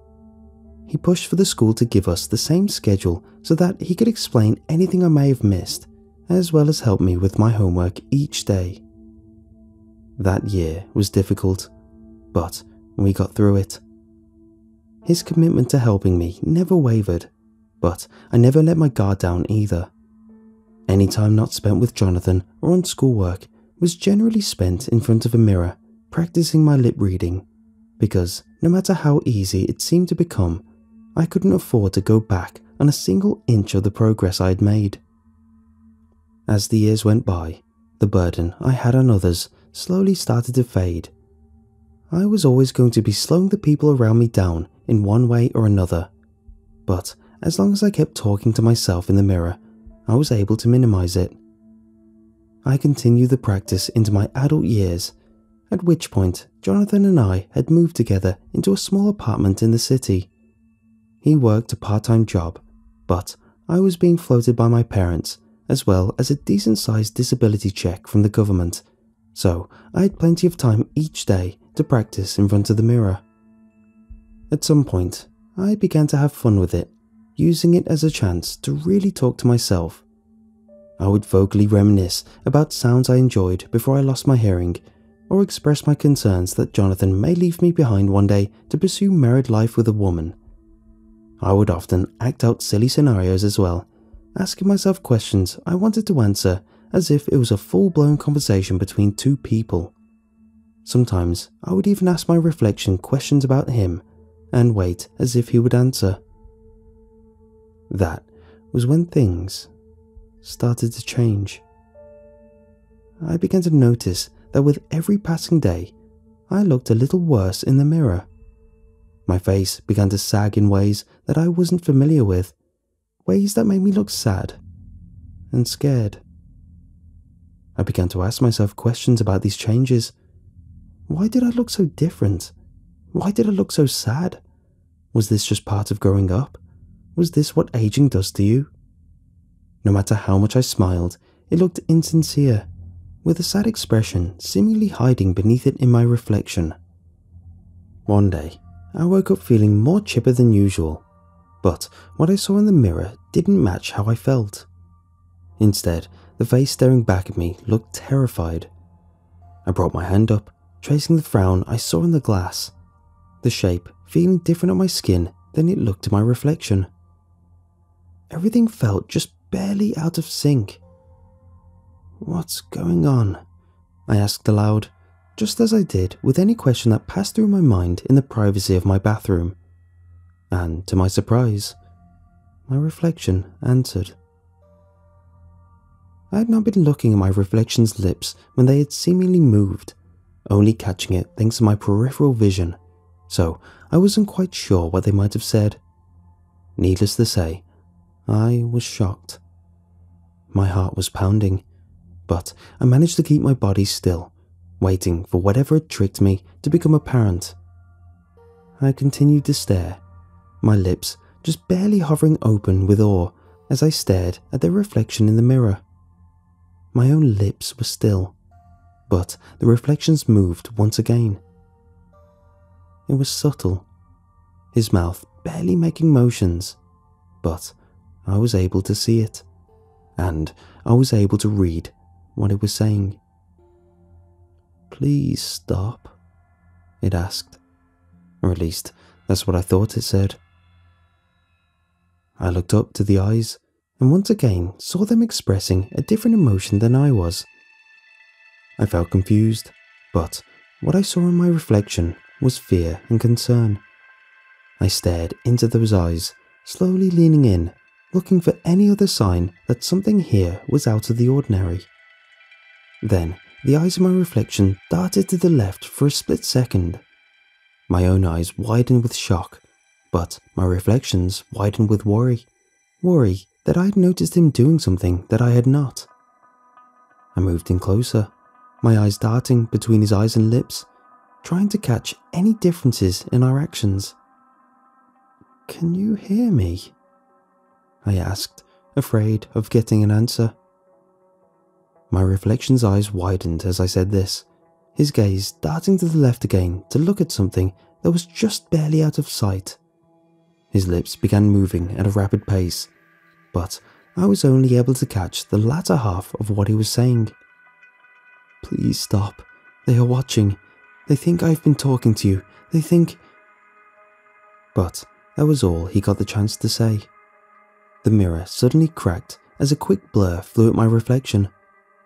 I instinctively jumped, trying to avoid whatever it was from hitting me, but there was something in the room with me. Whatever it was, it only existed in the mirror, and only for an instant.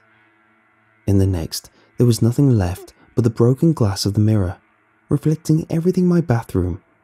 Everything, except me. "Jonathan!" I yelled. "Jonathan!" I raced out of the bathroom, hoping to hell and back that I was able to catch him before he ran off to work. "What was that?" he mouthed. It seemed he had heard the mirror shattering. I didn't take the time to try and explain. Instead, I grabbed him by the arm and dragged him into the restroom with me. There, we found the broken mirror, just as I left it, but my reflection had returned. "Damn, what did you do?" he mouthed, running his hand over the broken mirror. "I'll call the landlord when I get to work, but I'm running late." I wanted to stop him, to grab him by the hand again and explain everything that had just happened. But what exactly had happened? I had no idea how to express what I had just witnessed, so I let him go. As he turned to leave, I looked at his reflection and noticed that it too had a different expression than the one the real Jonathan wore. Just like mine before, his seemed concerned. I turned to stare at my own reflection, trying to find answers. Despite my now sad and concerned face, my reflection seemed happier, more confident than before. Gone were the wrinkles and the frown lines, replaced now with a peppy smile that underlined any emotion I showed with my own face. I refused to believe that I was misunderstanding the situation. This new reflection was able to match me perfectly, but I wasn't going to let it fool me. "I know you can hear me," I said, challenging him to move. And for a second, he did. But then, I saw his eyes move. They moved to his left, the same way my previous reflections did, but I knew better than to turn my attention in that direction this time, and instead let my gaze drift down to his lips, where I saw my frown twist into his syrupy, sweet smile. "Hey there," he mouthed. I looked back to his eyes and saw in his expression that he knew I was reading his lips. He raised an eyebrow in an attempt to be friendly, but it only served to unsettle me more. This wasn't the same reflection I had before. This was someone else who looked just like him, someone who looked just like me. "It's okay, you can talk to me," he continued, his toothy grin seeming like a clownish parody of my own. "What were you and that other guy talking about before?" I stood there, silently, not sure how to answer, and questioning if I should. "You can tell me," he pressed, his smile widening. "You won't get in trouble. Just tell me, come on." He kept talking, his lip movements so distinct I could almost hear him when I closed my eyes. He kept mouthing about how he could help me, how he could tell me more secrets if I just explained what my first reflection had told him. I left the bathroom, but everywhere I looked there seemed to be more reflections. Doorknobs, countertops, windows, anything that showed even just a blurry image of me suddenly felt unsafe. I spent the day in my bedroom with every reflective surface I could find covered by some spare article of clothing, just waiting for Jonathan to come home. Over the next few days, I began to feel a little better around reflective surfaces, and eventually life went back to almost normal. I made sure never to look directly at my reflection in the mirror again, however, instead opting to use the camera on my phone as a way of fixing my hair in the mornings. When I am out and about though, I sometimes catch my reflection in my peripheral vision. Sometimes it's in the windows of a building, or sometimes in a puddle on the sidewalk, but it's impossible to not notice. I do my best not to look at it directly, but my reflection knows that I am avoiding him. When no one else is paying attention, I can see that his lips are moving out of the corner of my eye, still mouthing his empty promises, telling me that it's okay to talk to him, that he just wants to know what my previous reflection had told me, that he can share even more cool secrets if I can be honest with him. Sometimes I am tempted to answer, but I hold myself back. After all, whatever their secrets are, they are willing to kill one of their own to not have it get out. I could only imagine what they'd do to a real human if I gave them the chance.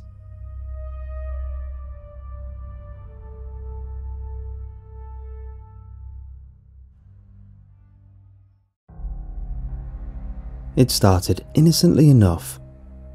"What's wrong with the dog?" "What do you mean?"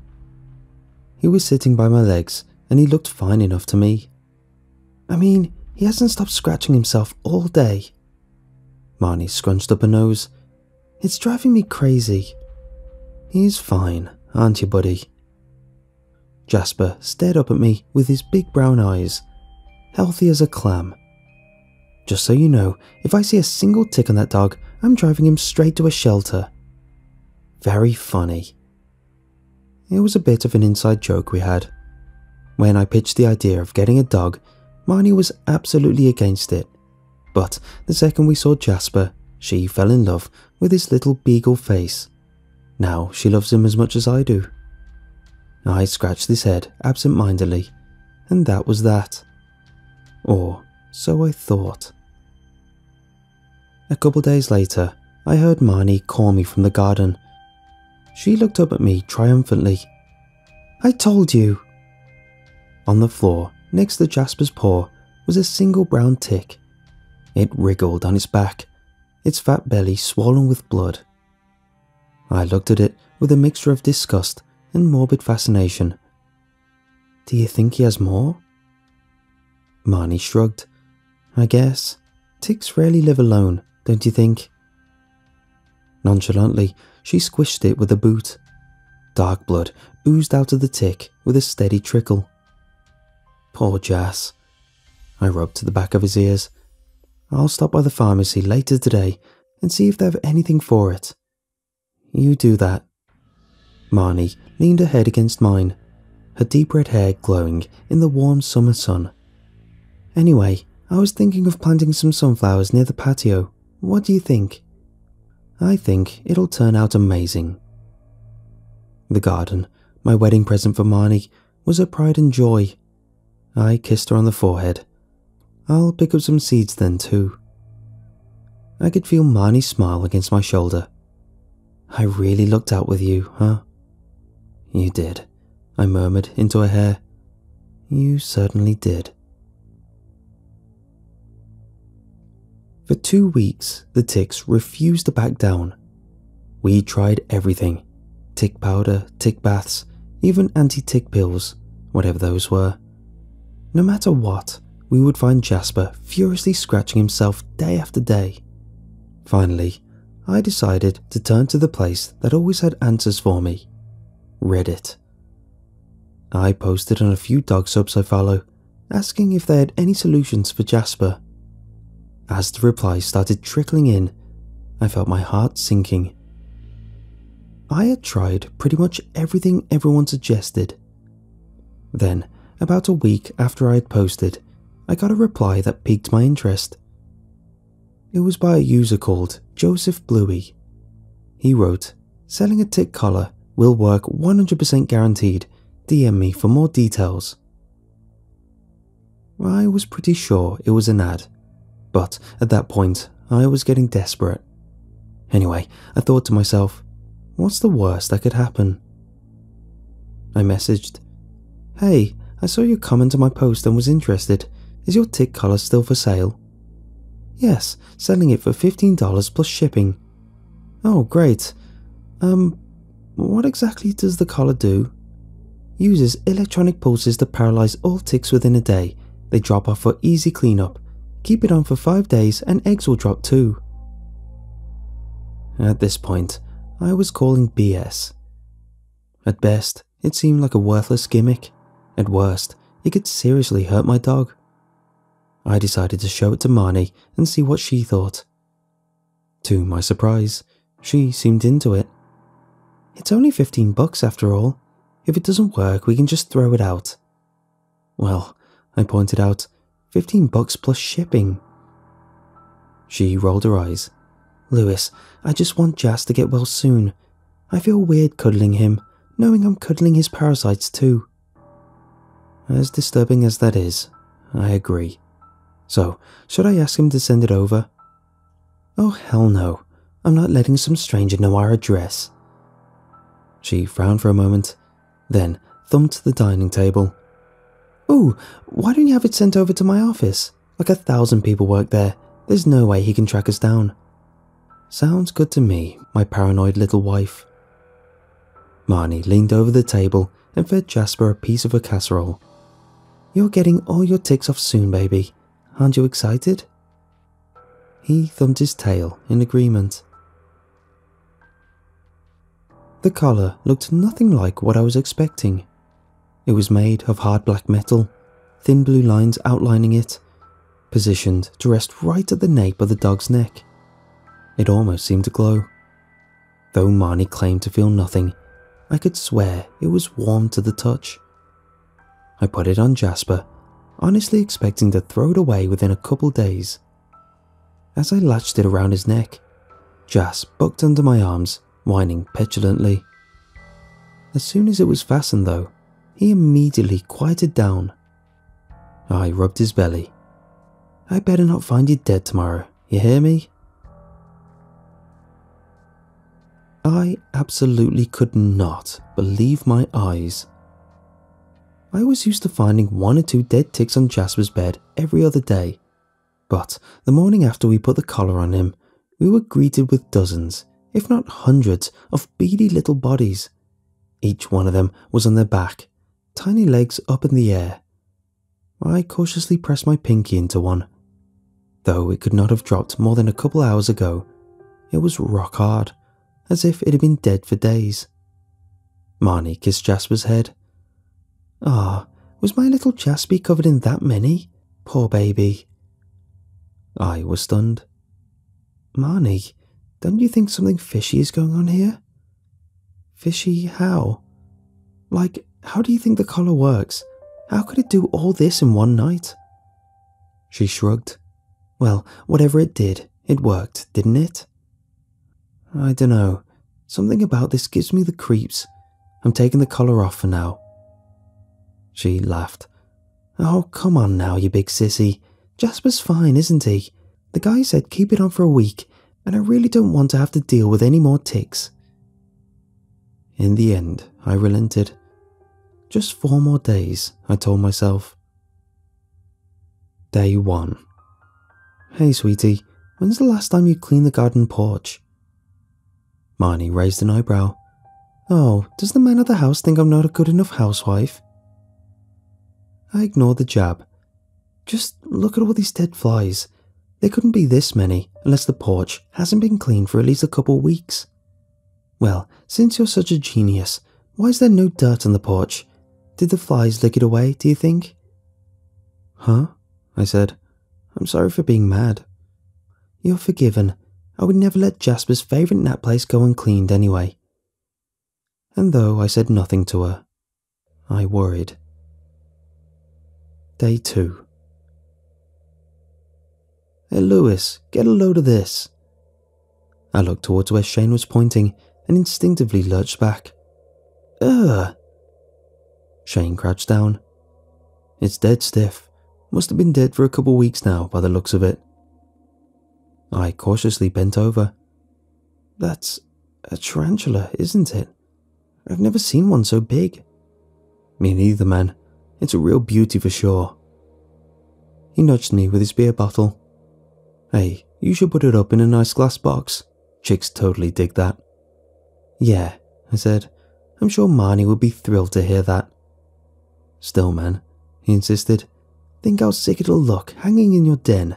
You won't find another one like this out in the wild, I can tell you that for sure. I scooped it up and put it in a Tupperware, more to shut Shane up than because I actually wanted it.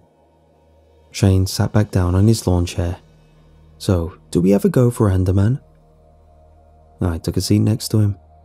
Oh, I don't know. Dude, Shane leaned forward. This is Enderman we're talking about. You'll probably like a bit of context here. Shane and I make a living by building vacation homes in exotic locations, built for people who make more money in a month than I'll see in my entire life. It's not the most well-paying job, sure, but it definitely beats slaving behind a desk. Andaman, an island off the coast of India, was our dream job. I'd wanted it forever, but something I couldn't quite put into words was holding me back. Shane could sense my discomfort. Think of this, a month in Andaman with the team. We can build 10 houses easy.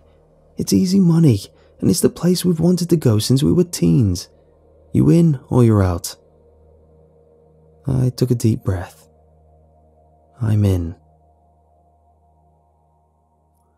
Day 3.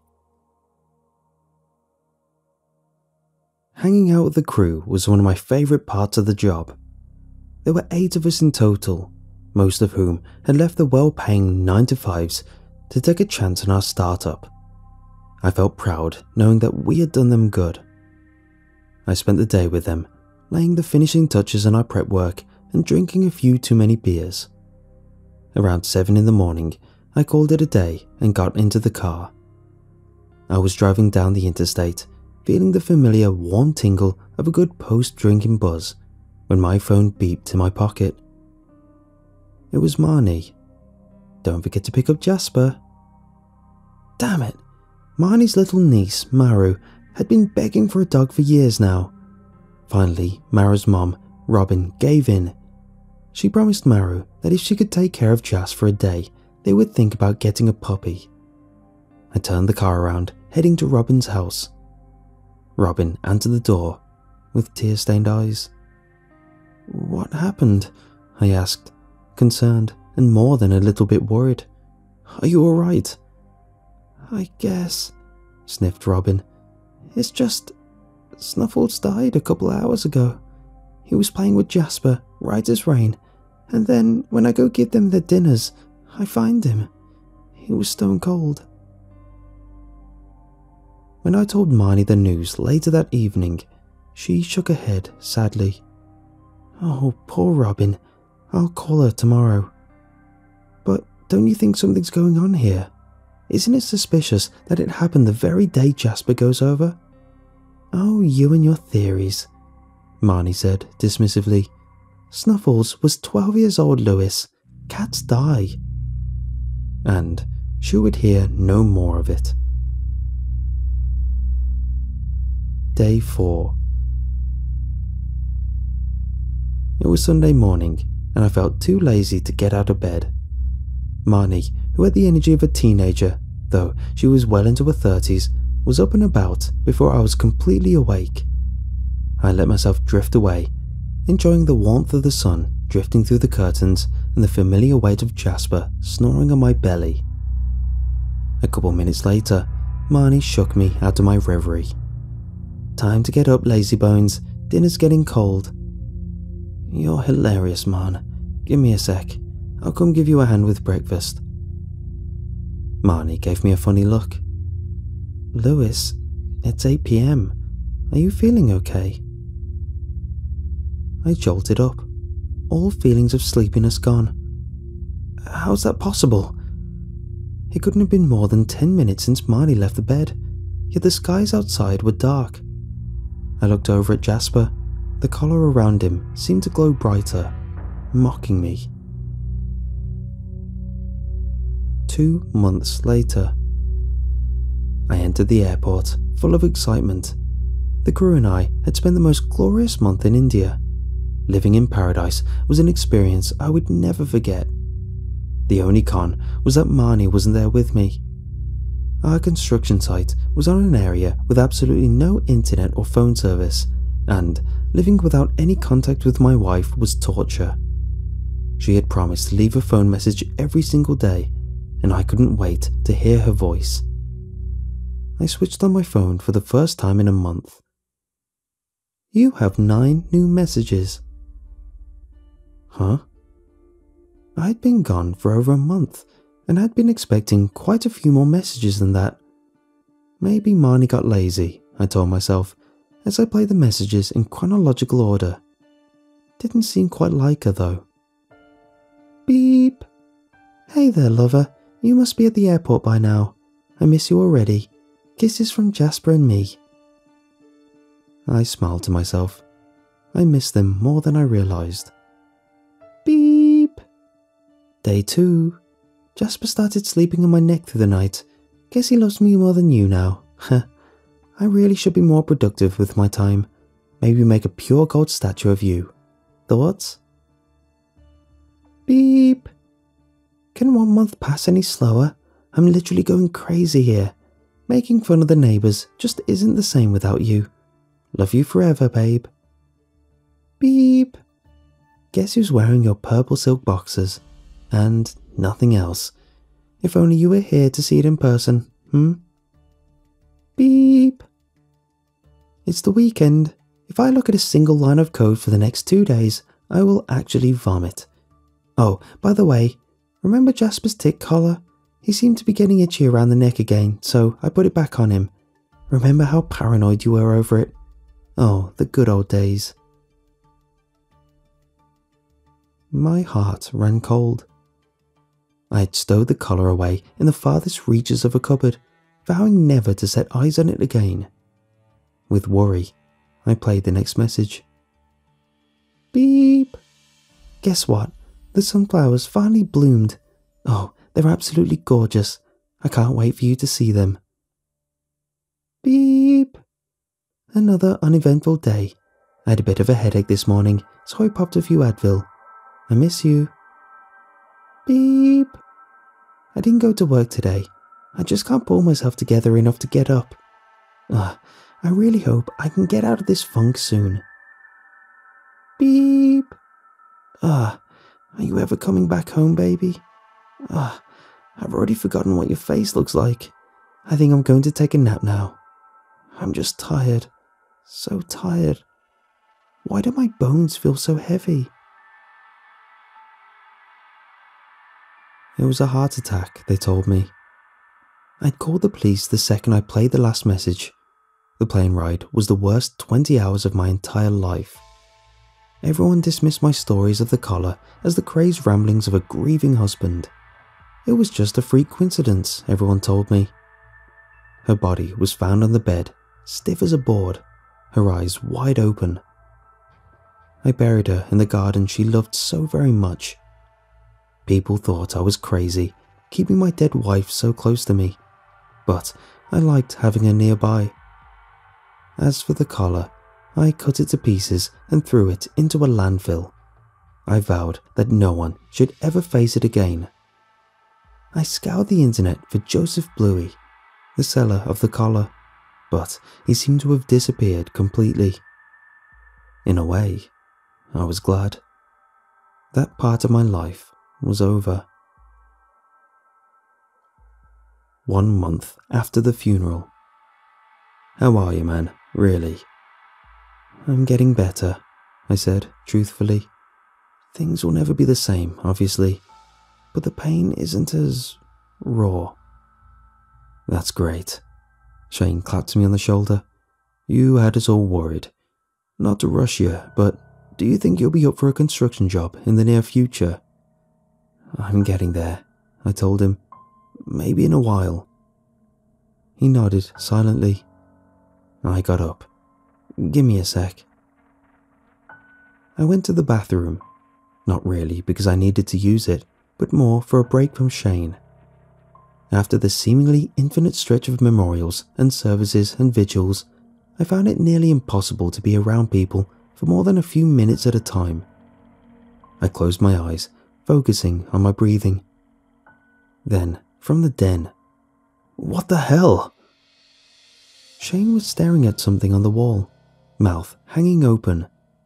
Jasper was going absolutely crazy next to him. As I got closer, I realized what they were looking at. It was the tarantula. It was wriggling around in its box, thudding its head on its confines with a steady rhythm. Then, with more power than its body could hold, it broke free of the box with an almighty thwack. Its round torso, previously a shiny black, was now the dull green of rotting flesh, its bright red eyes fixed on me with human-like hate.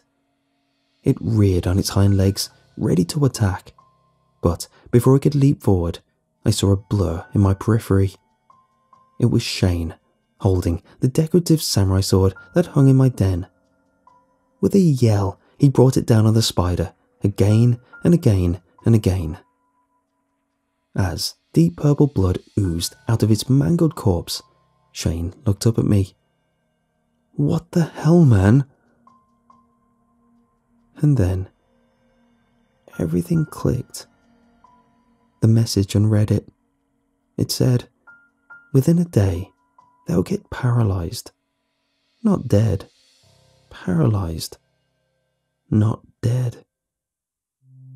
Faintly, oh so faintly, I could hear digging coming from my garden.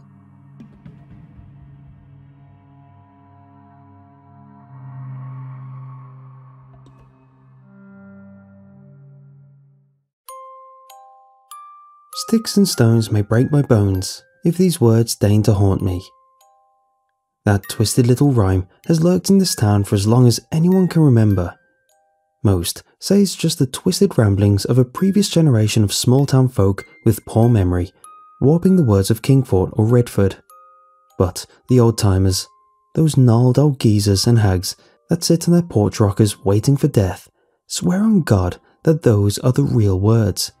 The original verses stolen from the lore of this sleepy, antique town. The children on the battered playground equipment outside the dilapidated schoolhouse gleefully shout the words as they run through their games, just as their parents did, just as their grandparents did before. Just as I did, barely more than a decade ago. Averyville is an old and forgotten place, originally founded in 1826, and on the decline ever since as the thick forests around it were drained of their bounties and the hills mined dry of silver and oil. The ragged town is far past the point where such a place can be called quaint. More apt descriptors, such as rundown and depressing, are more often used. No one not born here stays in Averyville for long. Travellers passing through might stop by the gas station or convenience store, neither of which have seen any kind of upgrade since the 1950s, but they're soon speeding back towards the interstate. I've never seen anyone stay more than one night at the decrepit old motel, and certainly never more than one car in the guest lot at a time. Though I was born here, delivered in the doctor's office's single medical suite, I was one of the lucky few who escaped the apathetic hold of Averyville. Solid schooling and interests beyond the day-to-day monotony that plagued my fellow classmates earned me a college scholarship, a rare ticket out of the isolated and sleepy town which I quickly accepted. I had broken free, pursuing a higher education and heights beyond anything my peers back home could ever hope to accomplish. I earned a degree, a career, and home in a lively city far away. But Averyville has its way to drag me back. I had received a call from Dr. Friedman only a handful of weeks ago. The shaky voice of the man who had delivered me into this world greeting me over the phone. Static hissed through our entire conversation. Averyville's ancient telephone wires apparently just as decrepit as when I had grown up there. The kind old doctor had given those fateful words, "It's your mother, Alex. She's taken a turn." He had sighed. "It won't be long now. She needs you here." And so, I took a leave of absence from the firm, dropped my cat off at the home of a most willing acquaintance, and, with my affairs in order, I had made the pilgrimage back to my hometown, the pit of missed potential and apathetic misery that had swallowed my friends and family. I've been living with and caring for my dying mother for just under a month now, the new head of the home I'd once grown up in. My mother was never a particularly lively woman, but now she had grown to look positively wasted. She was dreadfully thin, the smallest movements causing her gaunt limbs to shake with the effort. Her hair was thin and patchy, the translucent and spotted skin of her scalp visible under the wisps of white. Her glassy and wet eyes always stared blankly forward at the television I'd brought into her room. The ravages of dementia had robbed her of nearly all understanding. The doctor was right. It was only a matter of time. We had never been particularly close, my mother and I, but this experience had strained what little care I had for her. Honestly, I began to fear that perhaps I hated her. The next-door neighbour, a kind middle-aged woman named Mrs. Peterson, would occasionally take my place in the home to allow me at least a few hours of respite from the work of caring for my mother. This was one such time, a brief chance to escape the dismal life of caring for a dying parent too far gone to even appreciate what you're doing for them. I found myself in the town's only diner, lounging in a battered booth. Across the greasy table from me sat Chris Vetters, one of the best friends I made in high school. Unlike me, he had never been able to escape this place. When I had called him up from my mother's house, he was ecstatic to hear I was back in town. We had met at the diner a couple times over the month I had been here. I stared in dull amazement as he ate, finishing his burger in barely 3 bites. "Jesus, you know I've been watching you eat since we were 13, and I still can't believe you haven't choked to death on a chicken bone or something." Chris snorted through a mouthful of fries. "Hey man, gonna take a lot more than a burger to take me down." I let out a derisive chuckle. "I mean, you say that, but how many heart attacks is your old man on now? 6? Chris swallowed his food before laughing, pointing a ketchup-splotched finger my way. Whoa, sticks and stones, man, sticks and stones. Memories washed back over me. It was the first time I'd been reminded of the old playground rhyme since I'd left town all those years ago, probably longer. The cold and distant dread I had felt as a child hearing those words tingled somewhere deep in my gut. Chris noticed the twitch of dark expression as it flashed across my face. Oh, damn, that's right. You never did like that old rhyme. I don't know. It's not that I don't like it. I just never quite understood it. Seemed like the old-timers' superstitious crap to me. Chris leaned back in the cracked red leather of the booth. Fair enough, but those golden oldies certainly cling to it. I don't know anyone in town who wasn't taught the rhyme by their grandparents. He paused mid-thought to take a swig of flat coke from his glass. And, I mean, you can't forget about Janny and what they say happened to her. I felt my face flush with a spark of angry annoyance. Janny Moore. It was senior year, man. Why the hell do all you people still talk about Janny like that? I leaned into my words. Have you ever met her piece of crap dad? Her deadbeat mom? Janny ran and got the hell out of this town, just like me. Chris's mood visibly darkened.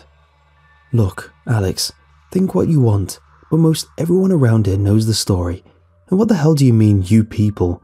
You were born here too, you know. I sighed. Hey, you're right, I'm sorry. I have no right to be an ass. Taking care of Mom has just been crushing, you know. I swear she's killing me just as much as the sickness is killing her. Chris tilted his head and gave a sympathetic half smile. He had always been understanding. It just always rubbed me the wrong way when people talked about Janny like that. That something came for her. She bailed, man. Ran for a better life, you know. I hear ya. The people in this town are so convinced though. Always talking about the old stories. People I've always trusted too. Not just the senile nutcases. I mean, damn. Sheriff Dougal, Principal Green, and Mrs. Hayden all say they saw what came for Janny that night. And I don't think the three of them have ever told a lie in their lives.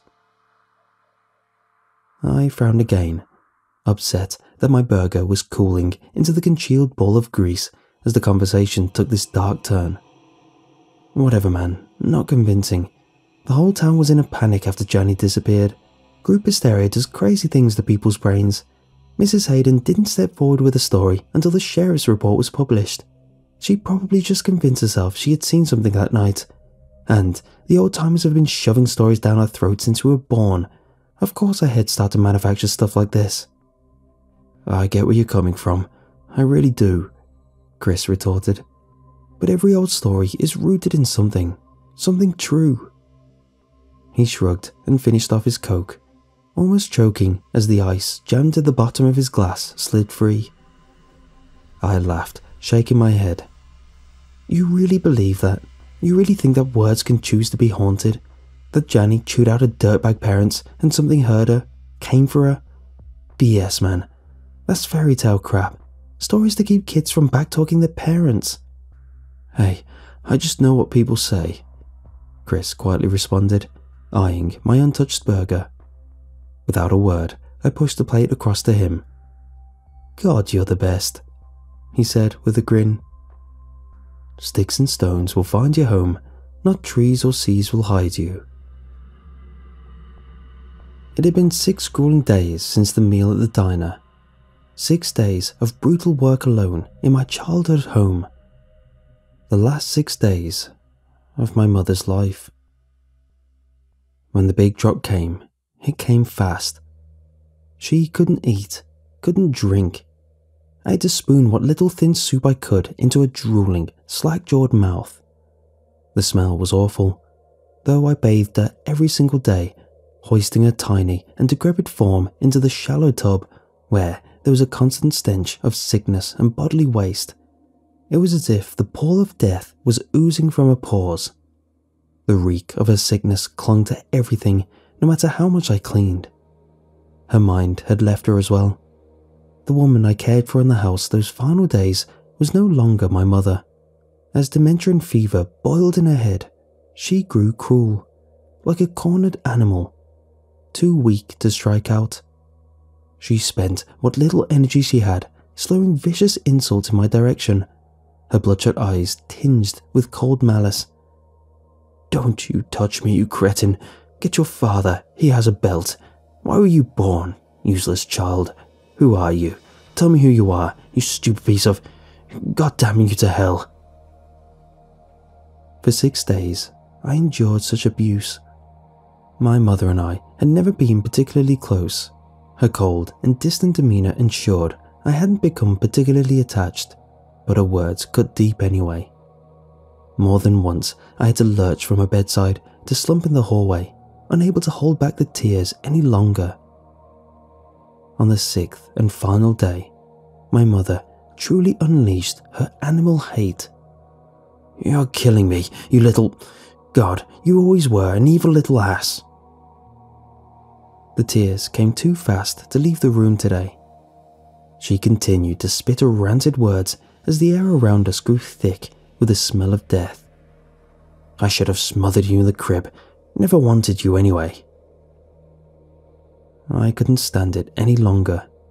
I jolted to my feet, bringing an accusatory finger mere inches from my dying mother's face. "Don't say another goddamn word, Mom."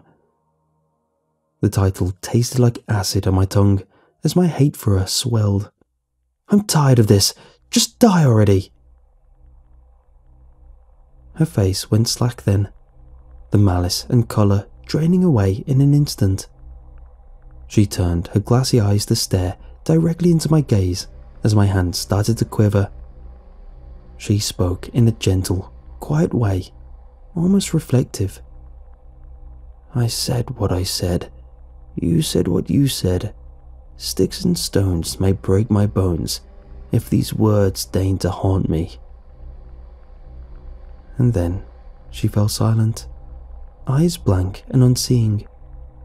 She slumped down into the bed, her tiny and disease-ravaged frame like a broken doll or puppet with its strings cut. Her throat rattled one final, weak exhalation. She was gone. Dr. Friedman and Sheriff Dougal arrived about half an hour after I called them. 2 men who I had considered old even as a child. They stood on the porch as I entered the door, hats clasped in gnarled hands out of respect for the dead. The rickety old van they used as an ambulance waited in the drive, engine thrumming in the darkness that had fallen. We exchanged quiet words of grief and sympathy, and they took my mother away. I sat in the living room late into the night, the world around me choked by silence. What did she mean? Why would she say that damn rhyme? Questions pounded inside my skull as I stared out the window into the wind-warped pines beyond the yard, the dark shapes dancing in the night. Averyville was always different after nightfall, the outskirts of town hemmed in by black walls of forest and the buzzing chatter of the nocturnal world. The streets themselves were shade labyrinths lit by dim yellow street lights, dully glowing glass-topped antiquities that flickered in the wind. Narrow homes loomed pale in the night, decrepit architecture of generations past like hazy ghosts on the edge of the light. Sighing with growing exhaustion, I rose to my feet and walked to the front door. With a twist, I locked the deadbolt and moved to the large landscape window across the room that looked out from the living room and into the yard and street beyond. I reached up and began to yank at the drapes, preparing to close out the night. My heart stopped in my chest, and my blood ran cold as ice. The hairs on the back of my neck rose, an incessant itch of mortal danger. Something was walking down the street towards downtown. I only caught the briefest glimpse, movement in the dim light of a solitary street lamp. Surely I hadn't actually seen anything. A pale limb, a leg perhaps, swinging out of the light. It had been so long and thin, like a stroke of a white pen. But I had seen it, bending and stepping out along the street. No way. I stepped back from the window, shaking the sleep from my head. "Get a grip, Alex. You just had a hell of a day. Your mother passed away. You're exhausted. Take it easy, alright?" Yeah, exhausted and seeing things. That's what it had to be. Shakily, I finished closing the drapes and collapsed onto the couch. Sleep overtook me, plagued with dreams of thin limbs, chalky skin, and the impassive stare of an apex predator.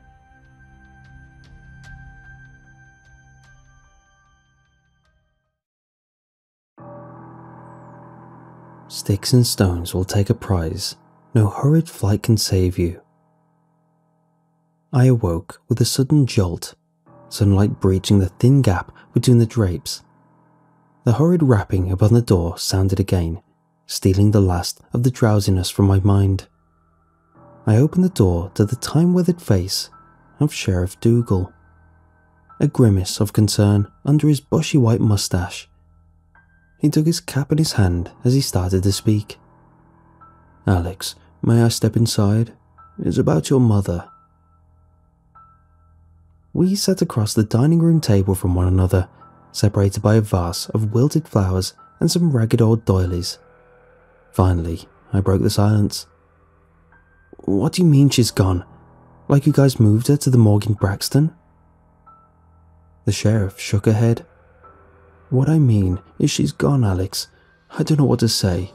We took her to the morgue in the basement of the doctor's office last night, and when he and the mortician opened up the door this morning, she wasn't there anymore. Just vanished." "All due respect, Dougal, but what the hell do you mean? Someone stole my dead mother? That she got up and walked away? Huh, Sheriff?" I couldn't contain my frustration. Sheriff Dougal drawled in his slow manner of speech. "I don't know, Alex. You know I wouldn't be lying to you. You've known me too long for that." He sighed defeatedly. "No signs of a break-in. Nothing else stolen or broken. Just your mother gone missing. Doors were still locked when Doc Friedman got back this morning." I dropped my head into my hands, nearly shaking with anger and confusion. It didn't make any sense. How was she acting before she passed? Was she angry? The sheriff's sudden question made my stomach twist in knots. "Excuse me? Your mother, was she acting like herself before she passed away? What does this have to do with anything? Sometimes people change at the end, say things. Did she say things, Alex?" My face flushed red as I instinctively bared my teeth. "Jesus, you too, huh? You're talking about the rhyme, like what happened with Johnny Moore? Yeah." Dougal sighed as he leaned back into his chair. "A lot like that case, Alex." "No way. Johnny bailed out of this hellhole, one of the few people around here smart enough to get out while they still could. If I hear one more damn story about her..." "Did you say things back to your mother?" "What? When she changed in the end, did you say things back to her?" "What does that have to do with anything?" "So you did." "What kind of question is that?" I seethed across the table, the sheriff's face impassive under thinking eyes. "So you did, all right," he said, standing from his chair and collecting his cap from the table beside him. "I'll let you know if any more information comes out about your mother." "Yeah, sure. Get out of here and do your job, Dougal," I spat as I followed him to the door. As he stepped out onto the porch, he turned back to me. "I don't mean to be insensitive, but I just hope that this is some weirdo with a key to the morgue, for your sake." As he turned and walked towards his squad car, I rolled my eyes, a petulant and juvenile act of impotent defiance. I shoved the door closed, catching the sheriff muttering a short verse under his breath. I couldn't hear the words, but I didn't need to. I slumped back onto the couch, mind contorting to contend with all that had transpired. Sticks and stones, a spiteful foe. He takes more if you flee him. Chris came by my house later in the day, having snatched a bag of takeout from the diner on his way over after work. I'd called him not too long after the sheriff had left, and he was more than willing to come keep me company after his shift at the rundown old mill. We hadn't talked much, sitting in tense silence as evening came and passed. As the sun began to dip behind the pines, I turned to my friend. "I don't get it, man. Why is this happening? Who would do something like that? Steal a corpse?" Chris sniffed, pausing for a moment before responding. "There are a lot of freaks out in the world. Bad people. It's just..." He trailed off again. "It's just what?" "It's Averyville. People talk, you know. Talk about the old stories. Talk about what happened to Janny. What happened to your mom." He saw the tired, exasperated look fall across my face. "Not that they mean anything by it. It's just talk. Just the old-timers talking." I let slip a frustrated sigh, too tired to be angry anymore. Damn, man. Should have known. Word always moved quick in this town. Chris raised his eyebrow in a wry agreement. "So, what are they saying?" I finally asked, already knowing what he was going to say. He stooped forward on the couch, fidgeting his half-empty beer bottle, obviously uncomfortable. "Just, you know, it came and took her. Stixenstones, like the rhyme." I snorted in derision. Yeah, what a load of crap. Mr. Daring down at the diner swears he saw something last night. Mrs. Borman swears she saw it walking down the street towards town. Weird stuff, man. My chest gripped tight as he said that.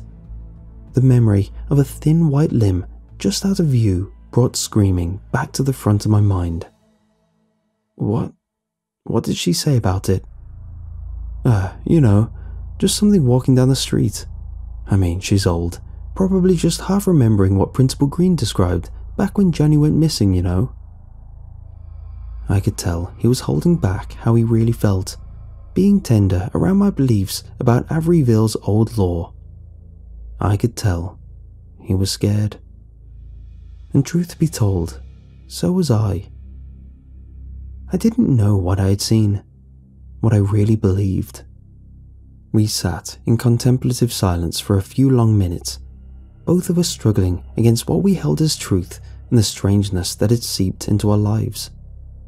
Night had fallen in earnest at this point, the windows only lit by the dim lamppost across the street, its bending L-curve standing alone on the sidewalk.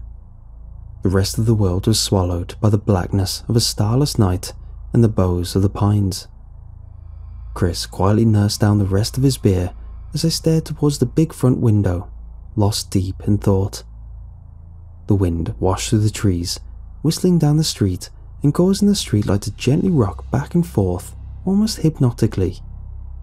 A narrow, pale face peeked out from behind the street lamp at the end of the L-curve. My scream caught in my throat, strangled by shock and disbelief as to what I was seeing. Something behind the post stood up, knowing it had been spotted. It straightened up from its previous position, matching the silhouette of the streetlight, rising to a standing height taller than the utility post it hid behind. Unnaturally thin, impossibly so. A thing 2 stories tall, thin enough to hide behind a light pole. It stepped out from its hiding place on stick-thin legs, a human form stretched beyond the creative vision of any sane god. With a jointless, awkward gait, it stepped from where it stood, pale flesh disappearing into the blackness beyond the dim lamp. Shocked, I slowly turned back to Chris. He was frozen next to me on the couch, his eyes locked on the window. He muttered a name under his breath. A dull, groaning creak pressed in from somewhere in the old house, a testing pressure on an external wall. Chris and I jolted upward, catching each other's terrified glances. The slow creaking sounded again, from somewhere else outside the building. Then, the house fell silent. Chris and I stood, stock still, holding our breath as the quiet coiled in around us. From upstairs, we heard it. A faint, rusted rattle as one of the antique window clasps ground open. "We gotta go, man," Chris hissed, barely moving as he listened to the quiet clamoring above us.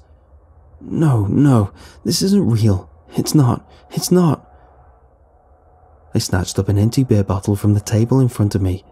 Screw this. I took off towards the staircase, brandishing my chosen weapon, dashing up the stairs 3 at a time. I heard Chris's shouted protest, but I had already made up my mind. I skidded to a halt at the top of the stairs, eyes straining against the darkness of the hallway that stretched beyond me. Ahead to my right was the door to my childhood bedroom, shut tight. To my left, the narrow alcove that held the home's tiny washer and dryer. And straight ahead, the open door to my parents' room. The room in which my mother had died. The door to that room sat open. Beyond the frame, I could see the window, open and with the white curtains on either side of it billowing in the wind like manic spectres. Beyond the whistle of wind, the hall was silent as death. I held the bottle above my head, preparing to smash it over the head of anything I encountered. I crept slowly forward, eyes locked on the open doorway before me. My bare feet caused the old house's floorboards to creak with gnawed protest as I made my way, silently cursing the groaning noise. After an agonizingly slow advance, I reached the doorway, steadying myself on the frame with my free hand. Every step I took felt as if it would be my last, as if whatever I'd seen outside would lash out from the darkness to strike me down. God, was it even real? It had been so quick, so ethereal. Group hysteria, right? Chris and I were just seeing things. I couldn't tell anymore. The wind gusted, sending the curtains billowing towards me in waves of undulating fabric and shocking me from my thoughts. Heart racing and eyes wide, I slowly realized there was nothing in the room. No ghosts, no ghouls, no nothing from an old schoolyard rhyme. Sighing with relief, I turned back to face the hall in time to see Chris cresting the stairs, joining me on the second floor. He spoke as he made his way towards me. "Damn, man, is there anything back there?" His voice was shaky, with barely concealed terror. "No, nothing," I replied as he continued down the hall. "Nothing at all." "Damn, man, damn. Can we just get out of here? It doesn't feel right. Feels like the night Johnny disappeared. It feels like..." He never got to finish his sentence.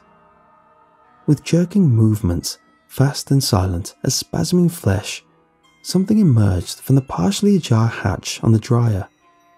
It unfurled narrow, lashing limbs and its pale, gaunt body from within the tiny space, looping outward jointlessly like a filling hose or spilled innards. A leg emerged, then a shoulder, an arm, a hand, its white, worm-like meat spilling out into the hall.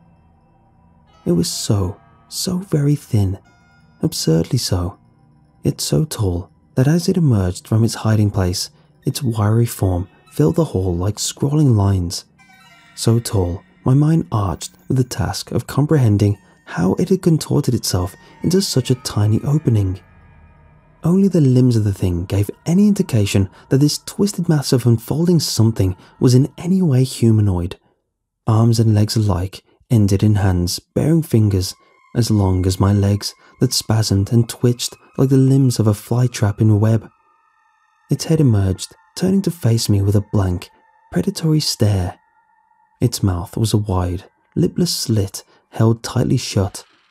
Its eyes were black, glassy orbs, wide set in its wormy visage, wet with mucus and rolling in its skull. It opened its mouth as it saw me, revealing a yawning black maw surrounded by blackened gums, from which jutted jagged nub-like teeth. The thing lurched out into the hallway, faster than either of us could have imagined such a thing could ever move, unfurling and unfolding into a mess of bent limbs and white flesh between Chris and I.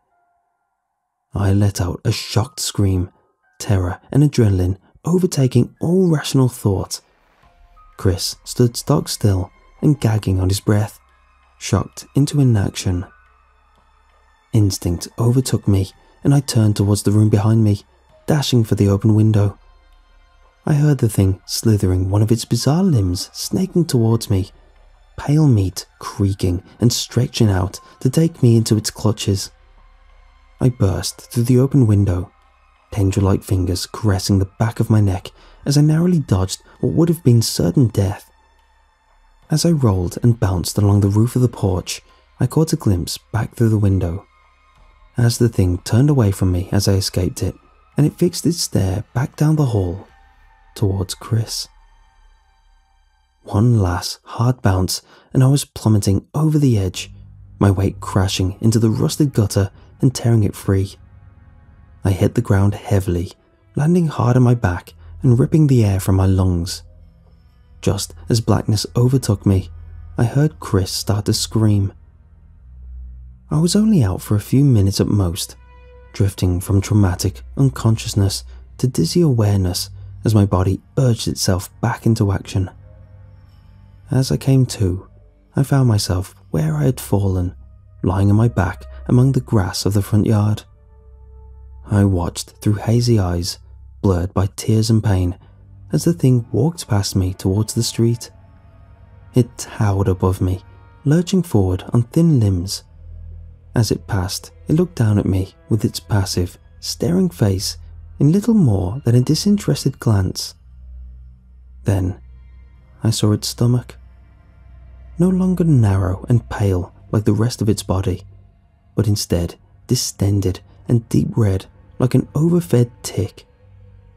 From within came an awful, slow grinding noise like the shifting of wet gravel in a slow-motion blender. The sound of what could have only been shredding flesh and splintering bone. Occasionally, a shape would press weakly out against the translucent crimson skin. The desperate, broken limbs and contorted face of my dying friend as the thing's innards took him apart. The thing stepped beyond me, long legs like pale cable carrying its stride far out into the dimly lit street. Stixenstones looked away from me as it went, disappearing into the darkness beyond the streetlight. As the dead weight of silence pressed in all around me, oppressive on my aching and fallen body, I succumbed once again to the blackness.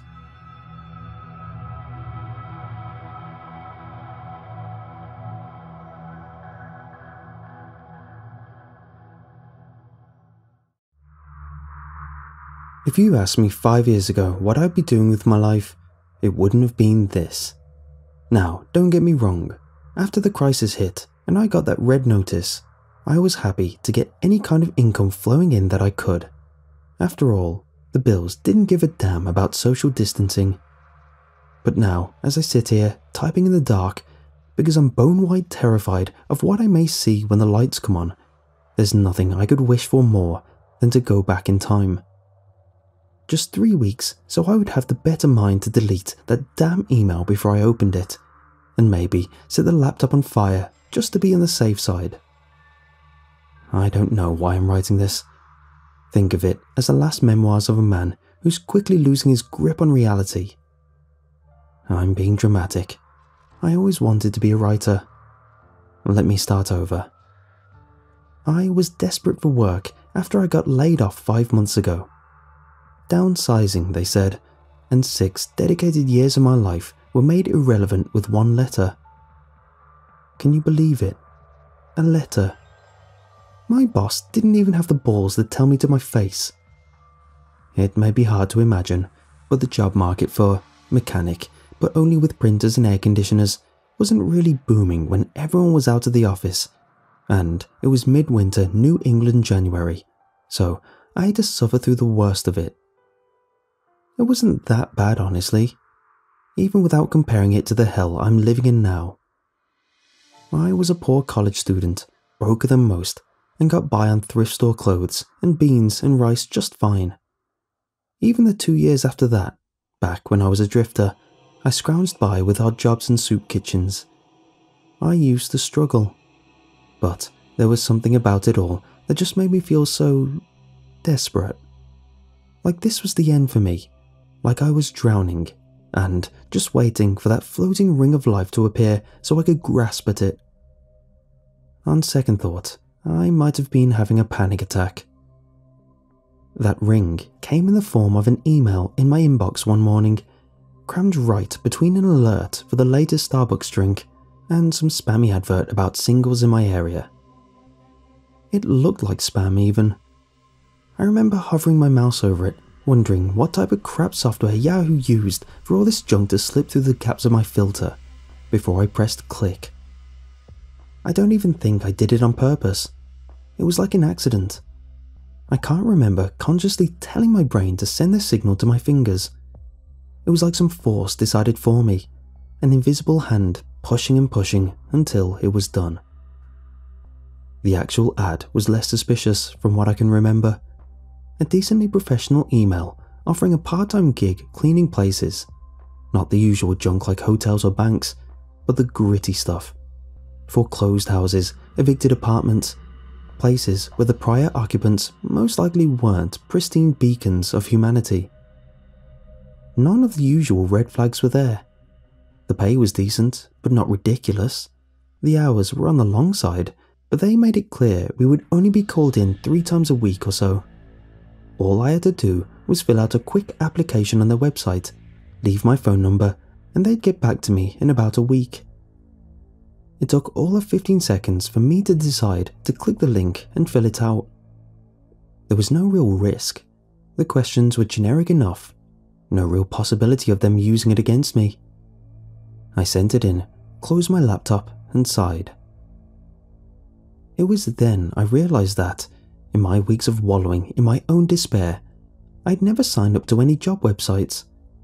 My resume wasn't even online anywhere. How did they even get my contact information? Like the idiot I am, I ignored it. It's here now, almost in the room with me. I can't see it, but I can smell it. Hold on. Okay, where was I? Oh, the phone call. I got the call 2 days later, after I had already forgotten about the whole thing. On the other side came the drawling, bored voice of who I assumed was the boss's son. The kid sounded young, no older than 13, 14 at the most. He spouted some rehearsed script about how thankful they were that I applied, how my experience made me a perfect candidate, and if I could go into work the next day. I don't have a uniform, I said to him. You got any jeans? Professional. After assuring that yes, I did have a pair of Levi's rolling around, the kid rattled off some address. I told him to slow down, that I needed to write it down, but he told me not to worry. They'd just text it to me. When I got the message, I knew I was in for some trouble. The place was smack dab in one of the worst parts of town. A 2-bedroom apartment on the north side that needed cleaning after the sole occupant got kicked out for non-payment. If you couldn't afford the rent in that area, then you had to have been in a real tough place. I wasn't looking forward to it, not at all. But I was on my last can of ravioli, and the towels I stuffed around the window panes weren't keeping the cold out anymore. I was there, bright and early at 8 in the morning. I don't have a car, so I had to call an Uber, and pressing pay on those precious few dollars was one of the hardest things I've ever had to do in my life. The ride over was depressing. I never knew how quick the transition from an okay neighborhood to a bad one was. I knew that I would be checking over my shoulder the whole time I was here. We pulled up to a deceptively nice apartment building. Not too tall, maybe 5 or 6 stories, painted in a welcoming amber that crashed with the muddy greys of all the buildings next to it. My driver was quick to speed off the second I got out of the car. Maybe that should have been a warning. there were no bad vibes. None of that hoodoo nonsense. It was a normal apartment in a terrible neighborhood, and standing at the front of it gave me a misguided hope that, just maybe, this job wouldn't have been as bad as I thought. Some 10 minutes later, I heard a struggling pickup pull up behind me, blasting old-time jazz tunes. Oh, right. The kid told me that I'd be working with a partner, some business veteran who would show me the ropes. The man who hopped out of the janky, decrepit pickup wasn't exactly who I had in mind. He was a chubby, balding giant with a ring of long white hair encircling the center of a shiny scalp in some poor man's imitation of a mullet. And if you're too poor to pull off a mullet, well, that's saying something. "Oh, damn," he cried when he saw me, pulling lips into a toothy grin. "You must be the new kid." I felt a pang of aggravation at the name. Honestly, the guy looked younger than me, at least in the face. He was nearly wrinkle-free, still glowing with the optimism only a mid-20-something could have. If it weren't for the hair, the sloppy overalls he wore, he wouldn't have looked out of place on a college campus. On the other hand, he made my jeans and sweater look overdressed. "Nice to meet you." I introduced myself with a fake smile, and he ambled over to pull me into an energetic handshake. His hands were soaked, and he smelled like lemon pledge and tobacco. The stench combined in the most unappealing way, and I tried to hide the way my nose flared. He noticed. "You'll get ready soon enough for these kind of jobs," he chuckled. "Just wait and see. I'm Louis." The kid at the office said that Louis would be bringing our supplies. Supplies apparently being 6 boxes of industrial-sized trash bags, a bucket of cleaning stuff, a few bundles of masks and gloves, and a vacuum. Between the two of us, it only took one trip to haul everything into the lobby. Louis took the opportunity to babble endlessly, going through the rungs of his life story, even though I poignantly did not ask. Within the span of 10 minutes, I learned what town he was from, how his dad would beat his mom, how many times he got arrested, and the last time he managed to hoodwink some girl into actually sleeping with him. The guy was exhausting. The inside of the place looked as demure as the outside.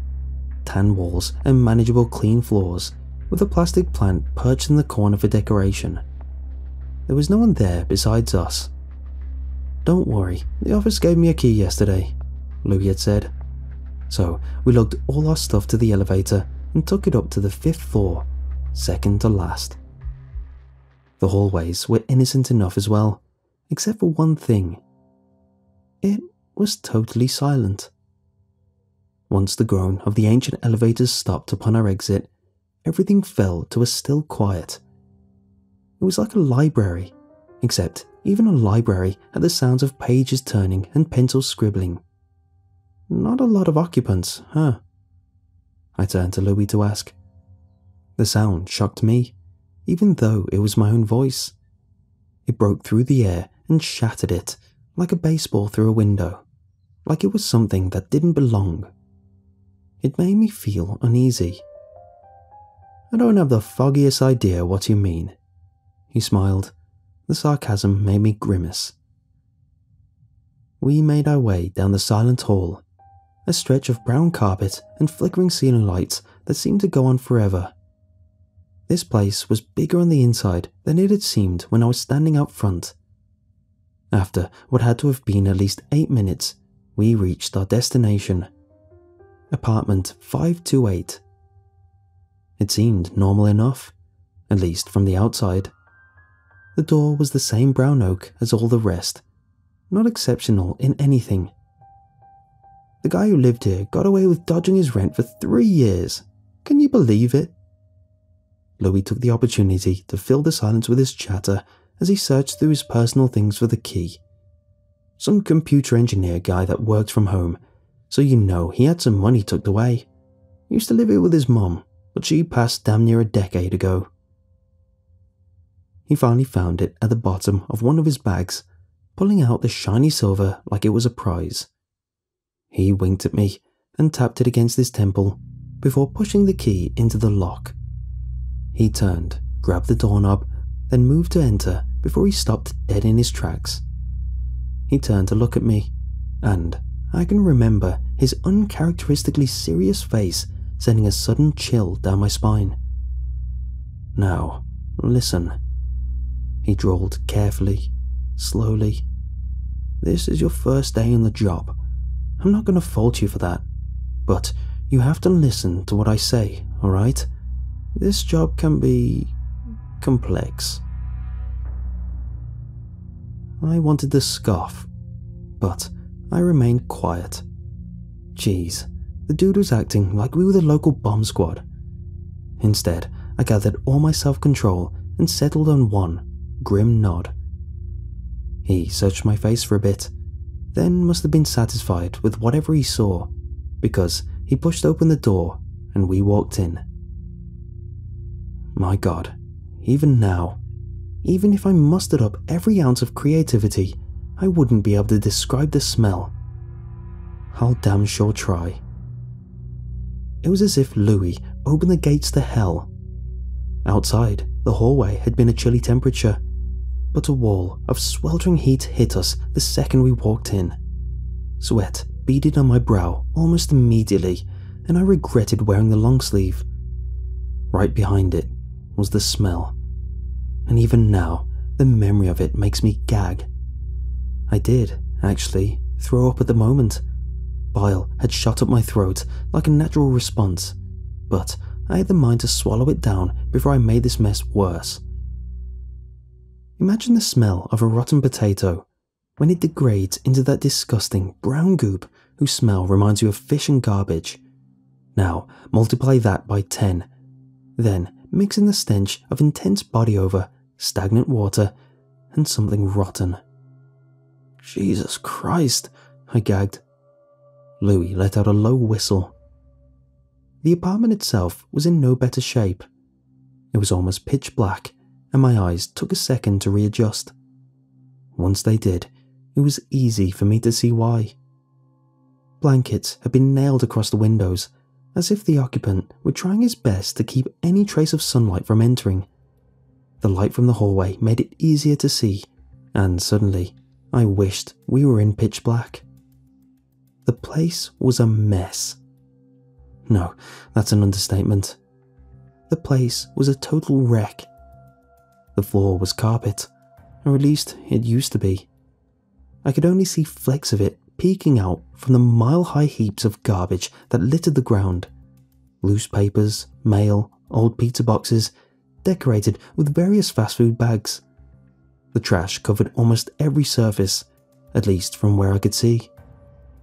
It was baffling to think that one man could make this much of a mess in only a few years.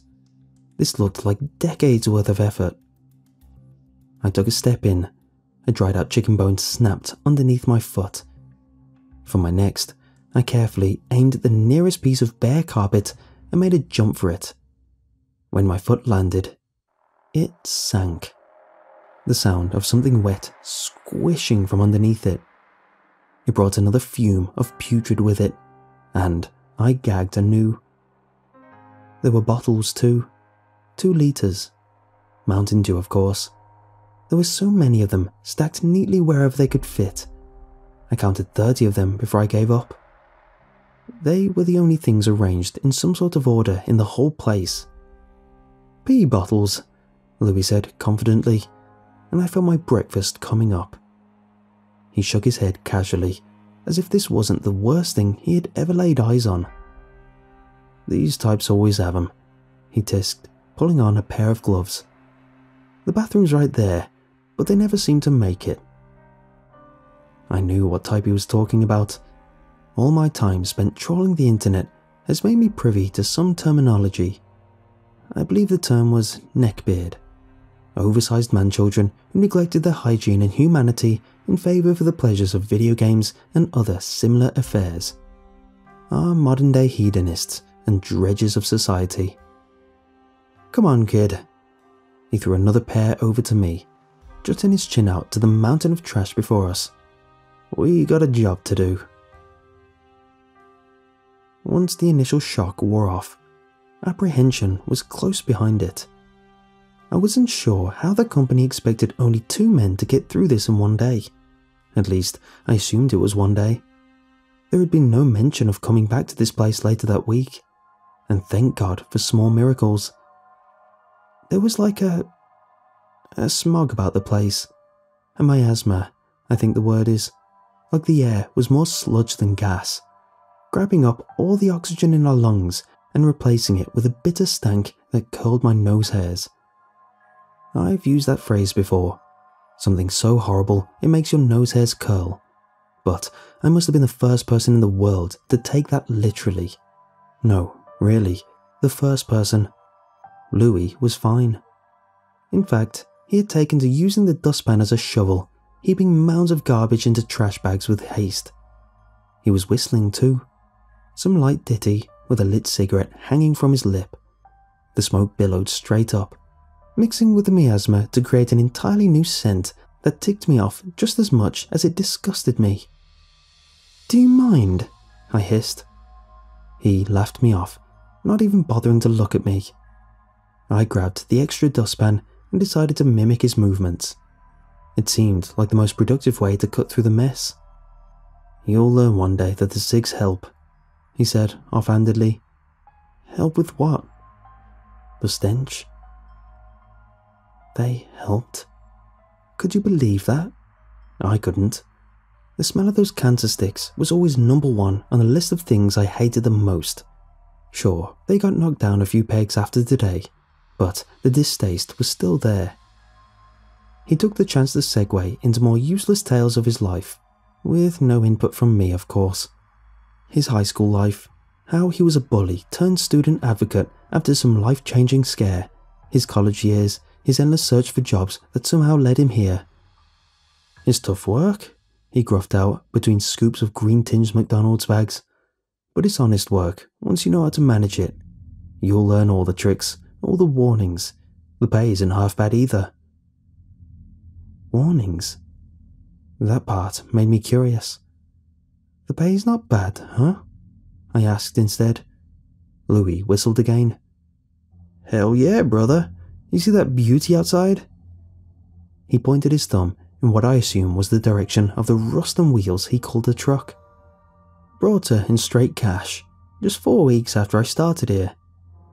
"Impressive," I muttered sarcastically. "I didn't see your car parked out front," he said. I shrugged, busying myself with our work.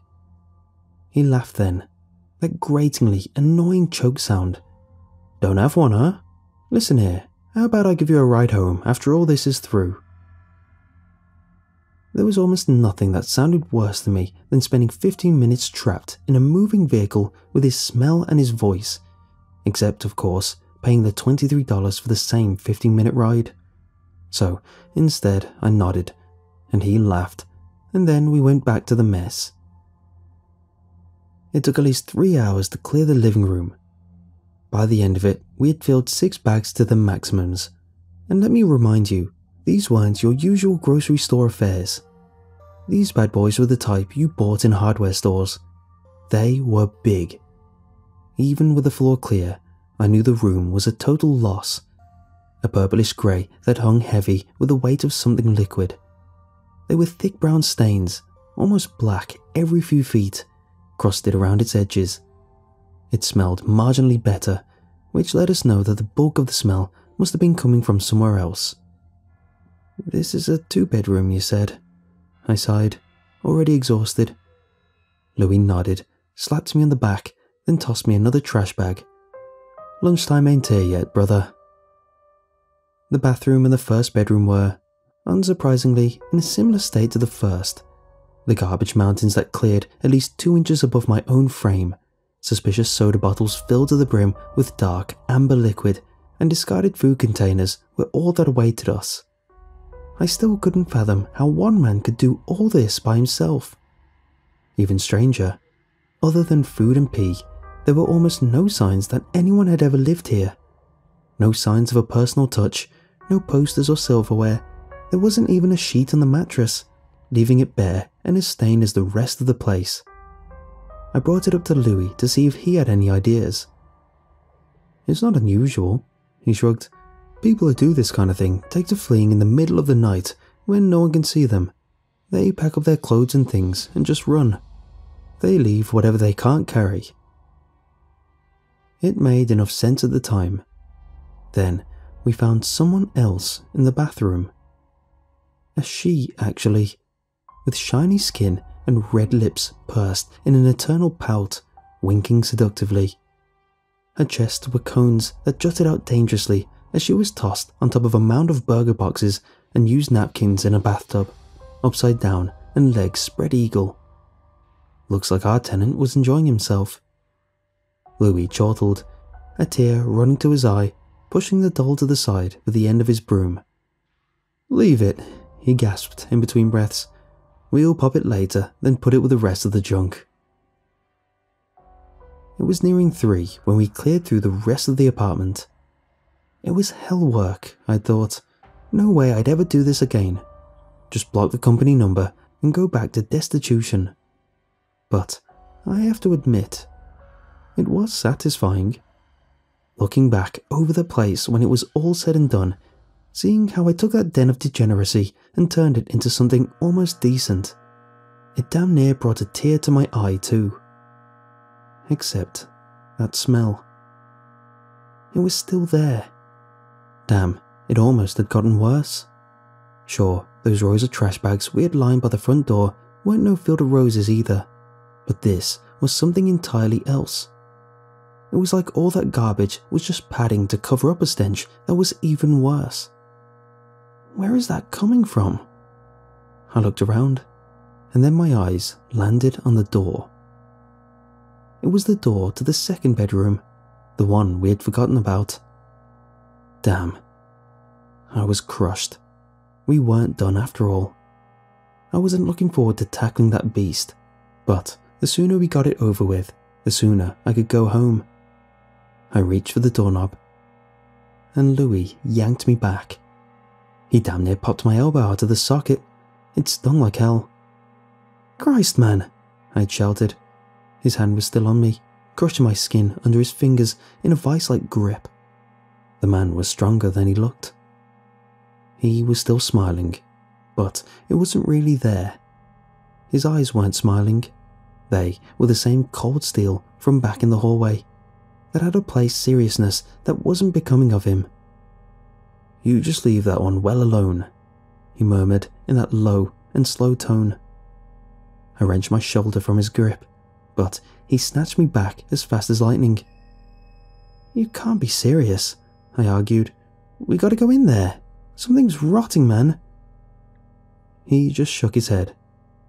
"It's our job." "That," he pointed to the door, "is not our job. Out here was our job, and we did it. Now come on."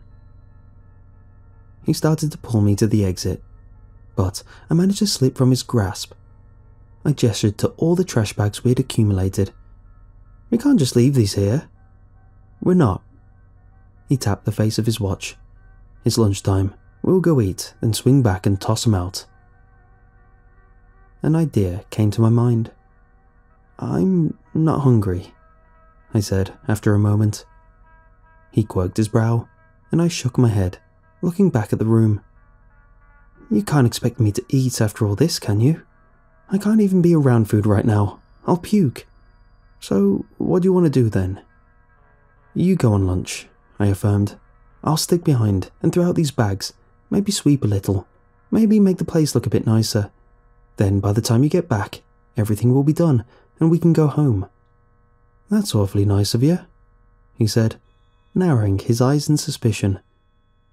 "Think of it as thanks for the ride. I don't like owing people."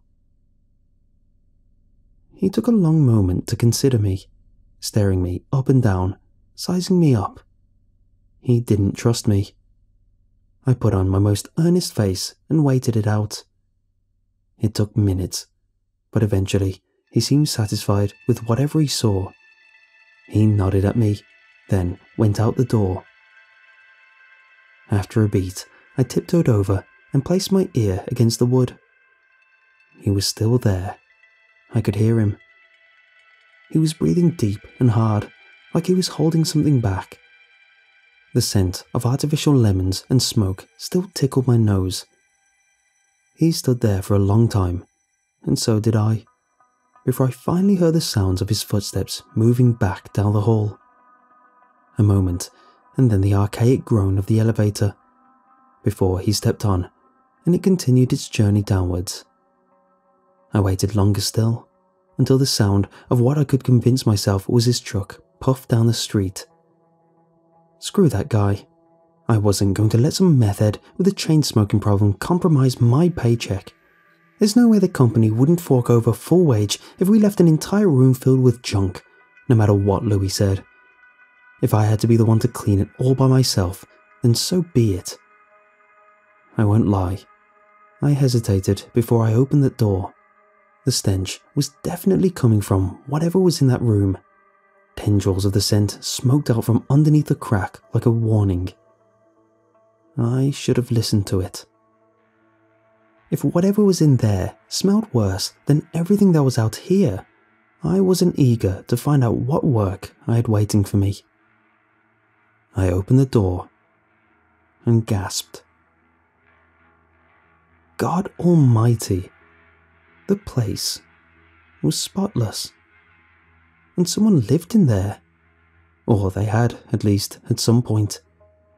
It was entirely different from the rest of the apartment, like someone took a saw and cut a chunk out of the house somewhere else, then just dropped it here. The walls were panelled in a light pink, and the floor was a sturdy wood. There was a small medical bed in the corner, dressed completely and layered with a red quilt. Next to it was a side table, with a small fern and a book laid cover side down. Portraits were hung up on the walls. Nothing insidious. Still lifes of fruit and waterfalls. From where I was, I could just barely see into the closet.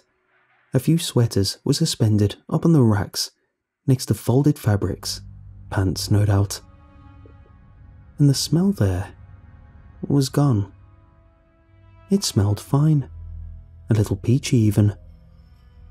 What the hell? I had muttered, taking a tentative step in. The door closed behind me, but I paid it no mind. All of the doors in that place were like that. They were weighted strangely. There was no sign of the stench anywhere in here. I took my time looking around the room, taking curious peeks into dresser drawers for any spare garbage. Maybe a dead rat had snuck into here for its final moments, or maybe 20. But there was nothing my eyes could perceive. It appeared to be a perfectly normal bedroom. I don't know when I made my way over to the bedside, but I did. The drawers in it were completely empty, spotless.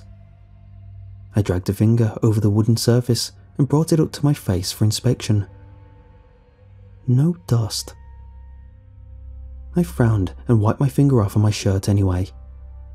There wasn't anything here. Louis must have been right when he said to leave it. The guy might not have been so crazy after all. I went to leave when something caught my eye. The book. It was innocent enough. The back a light velvet and the spine firm. Our tenant didn't seem the type to enjoy a good book, so it made me curious. I turned it over. It was a Bible, though someone had crossed out the second B with a needle. Angry scritches were embedded on the velvet, crisscrossed over and over until the letter was barely visible. It was only the light from the window that even allowed me to read it. I was never a religious man, but it chilled something in me. I don't know why, but I flipped it open. It read, Genesis 1. In the beginning, God created blank, and it was without form and void, and darkness. I frowned. That's not how it was supposed to go. Words in the passage had been blacked out, entire sections. I turned to the next page, and the breath left out of me. The entire page was blacked out, corner to corner. I started to flip through them, even faster. Blank, blank, blank. Who would do this? I whispered to myself. In my haste, my finger slipped from where it cradled the edge of the book.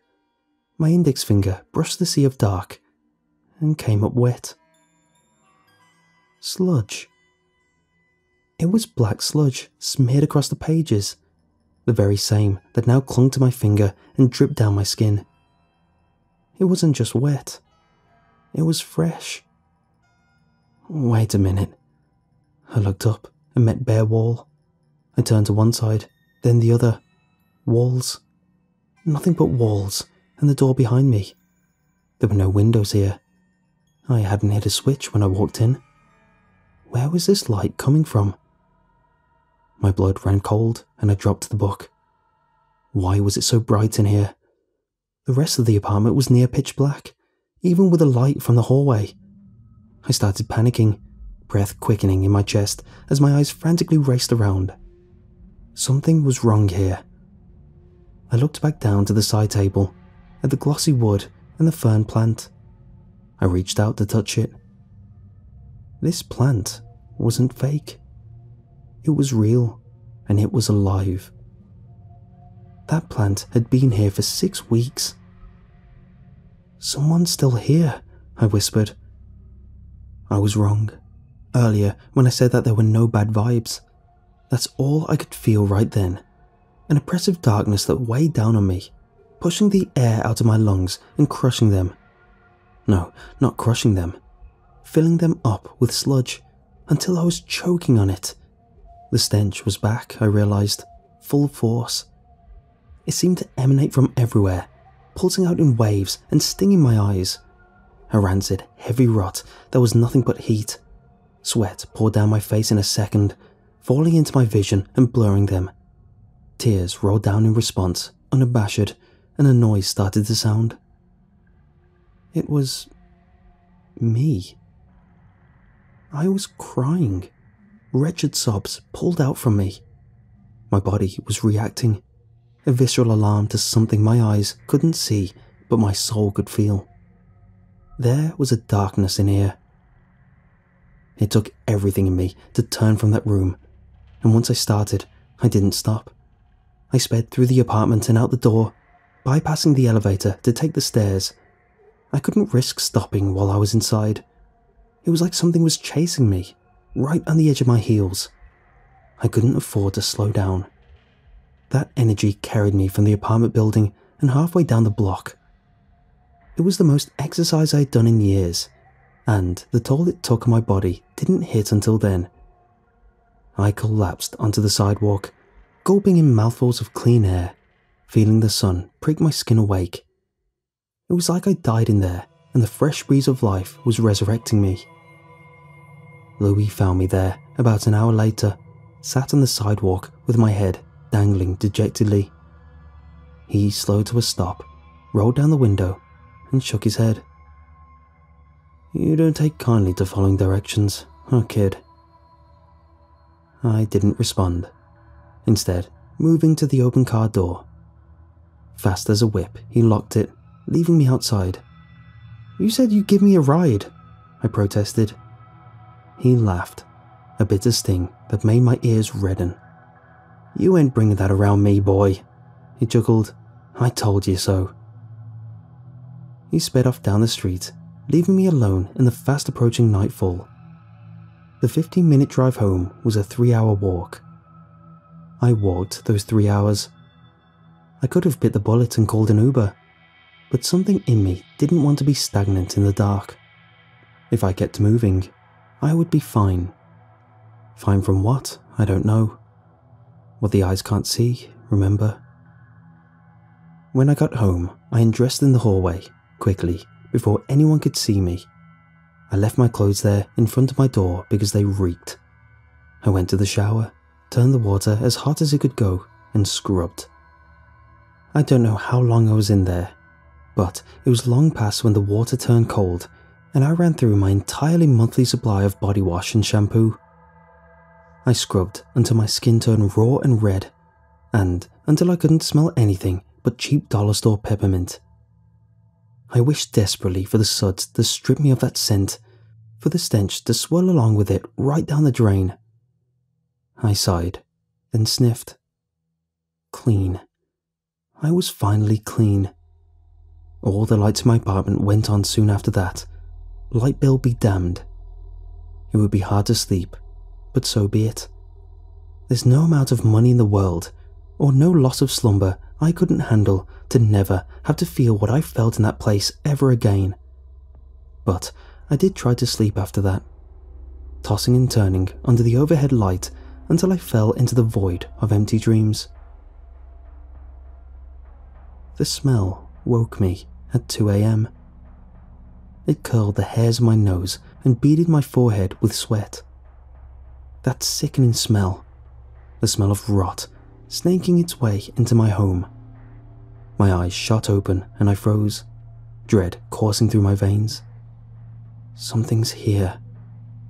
And it's outside. Something was moving around in my living room. Something with slow, dragging movements that squished as it ambled. My voice caught in my throat, but I couldn't let loose. I didn't dare to. Louis's last words hung in my head. I brought it home with me. I laid there, frozen to my mattress, as it searched around my apartment. I could hear it fumbling through drawers, climbing over furniture, knocking things to the ground. The stench grew stronger with every passing moment, the rancid miasma making my head swim. It moved towards my room. I heard the floorboards of the hallway creak, just the way they did when I walked on them. The sound was sending me into a frenzy, my chest pounding. The smell grew stronger. From underneath the door, I could see a shadow roll by. It paused, then turned. I panicked.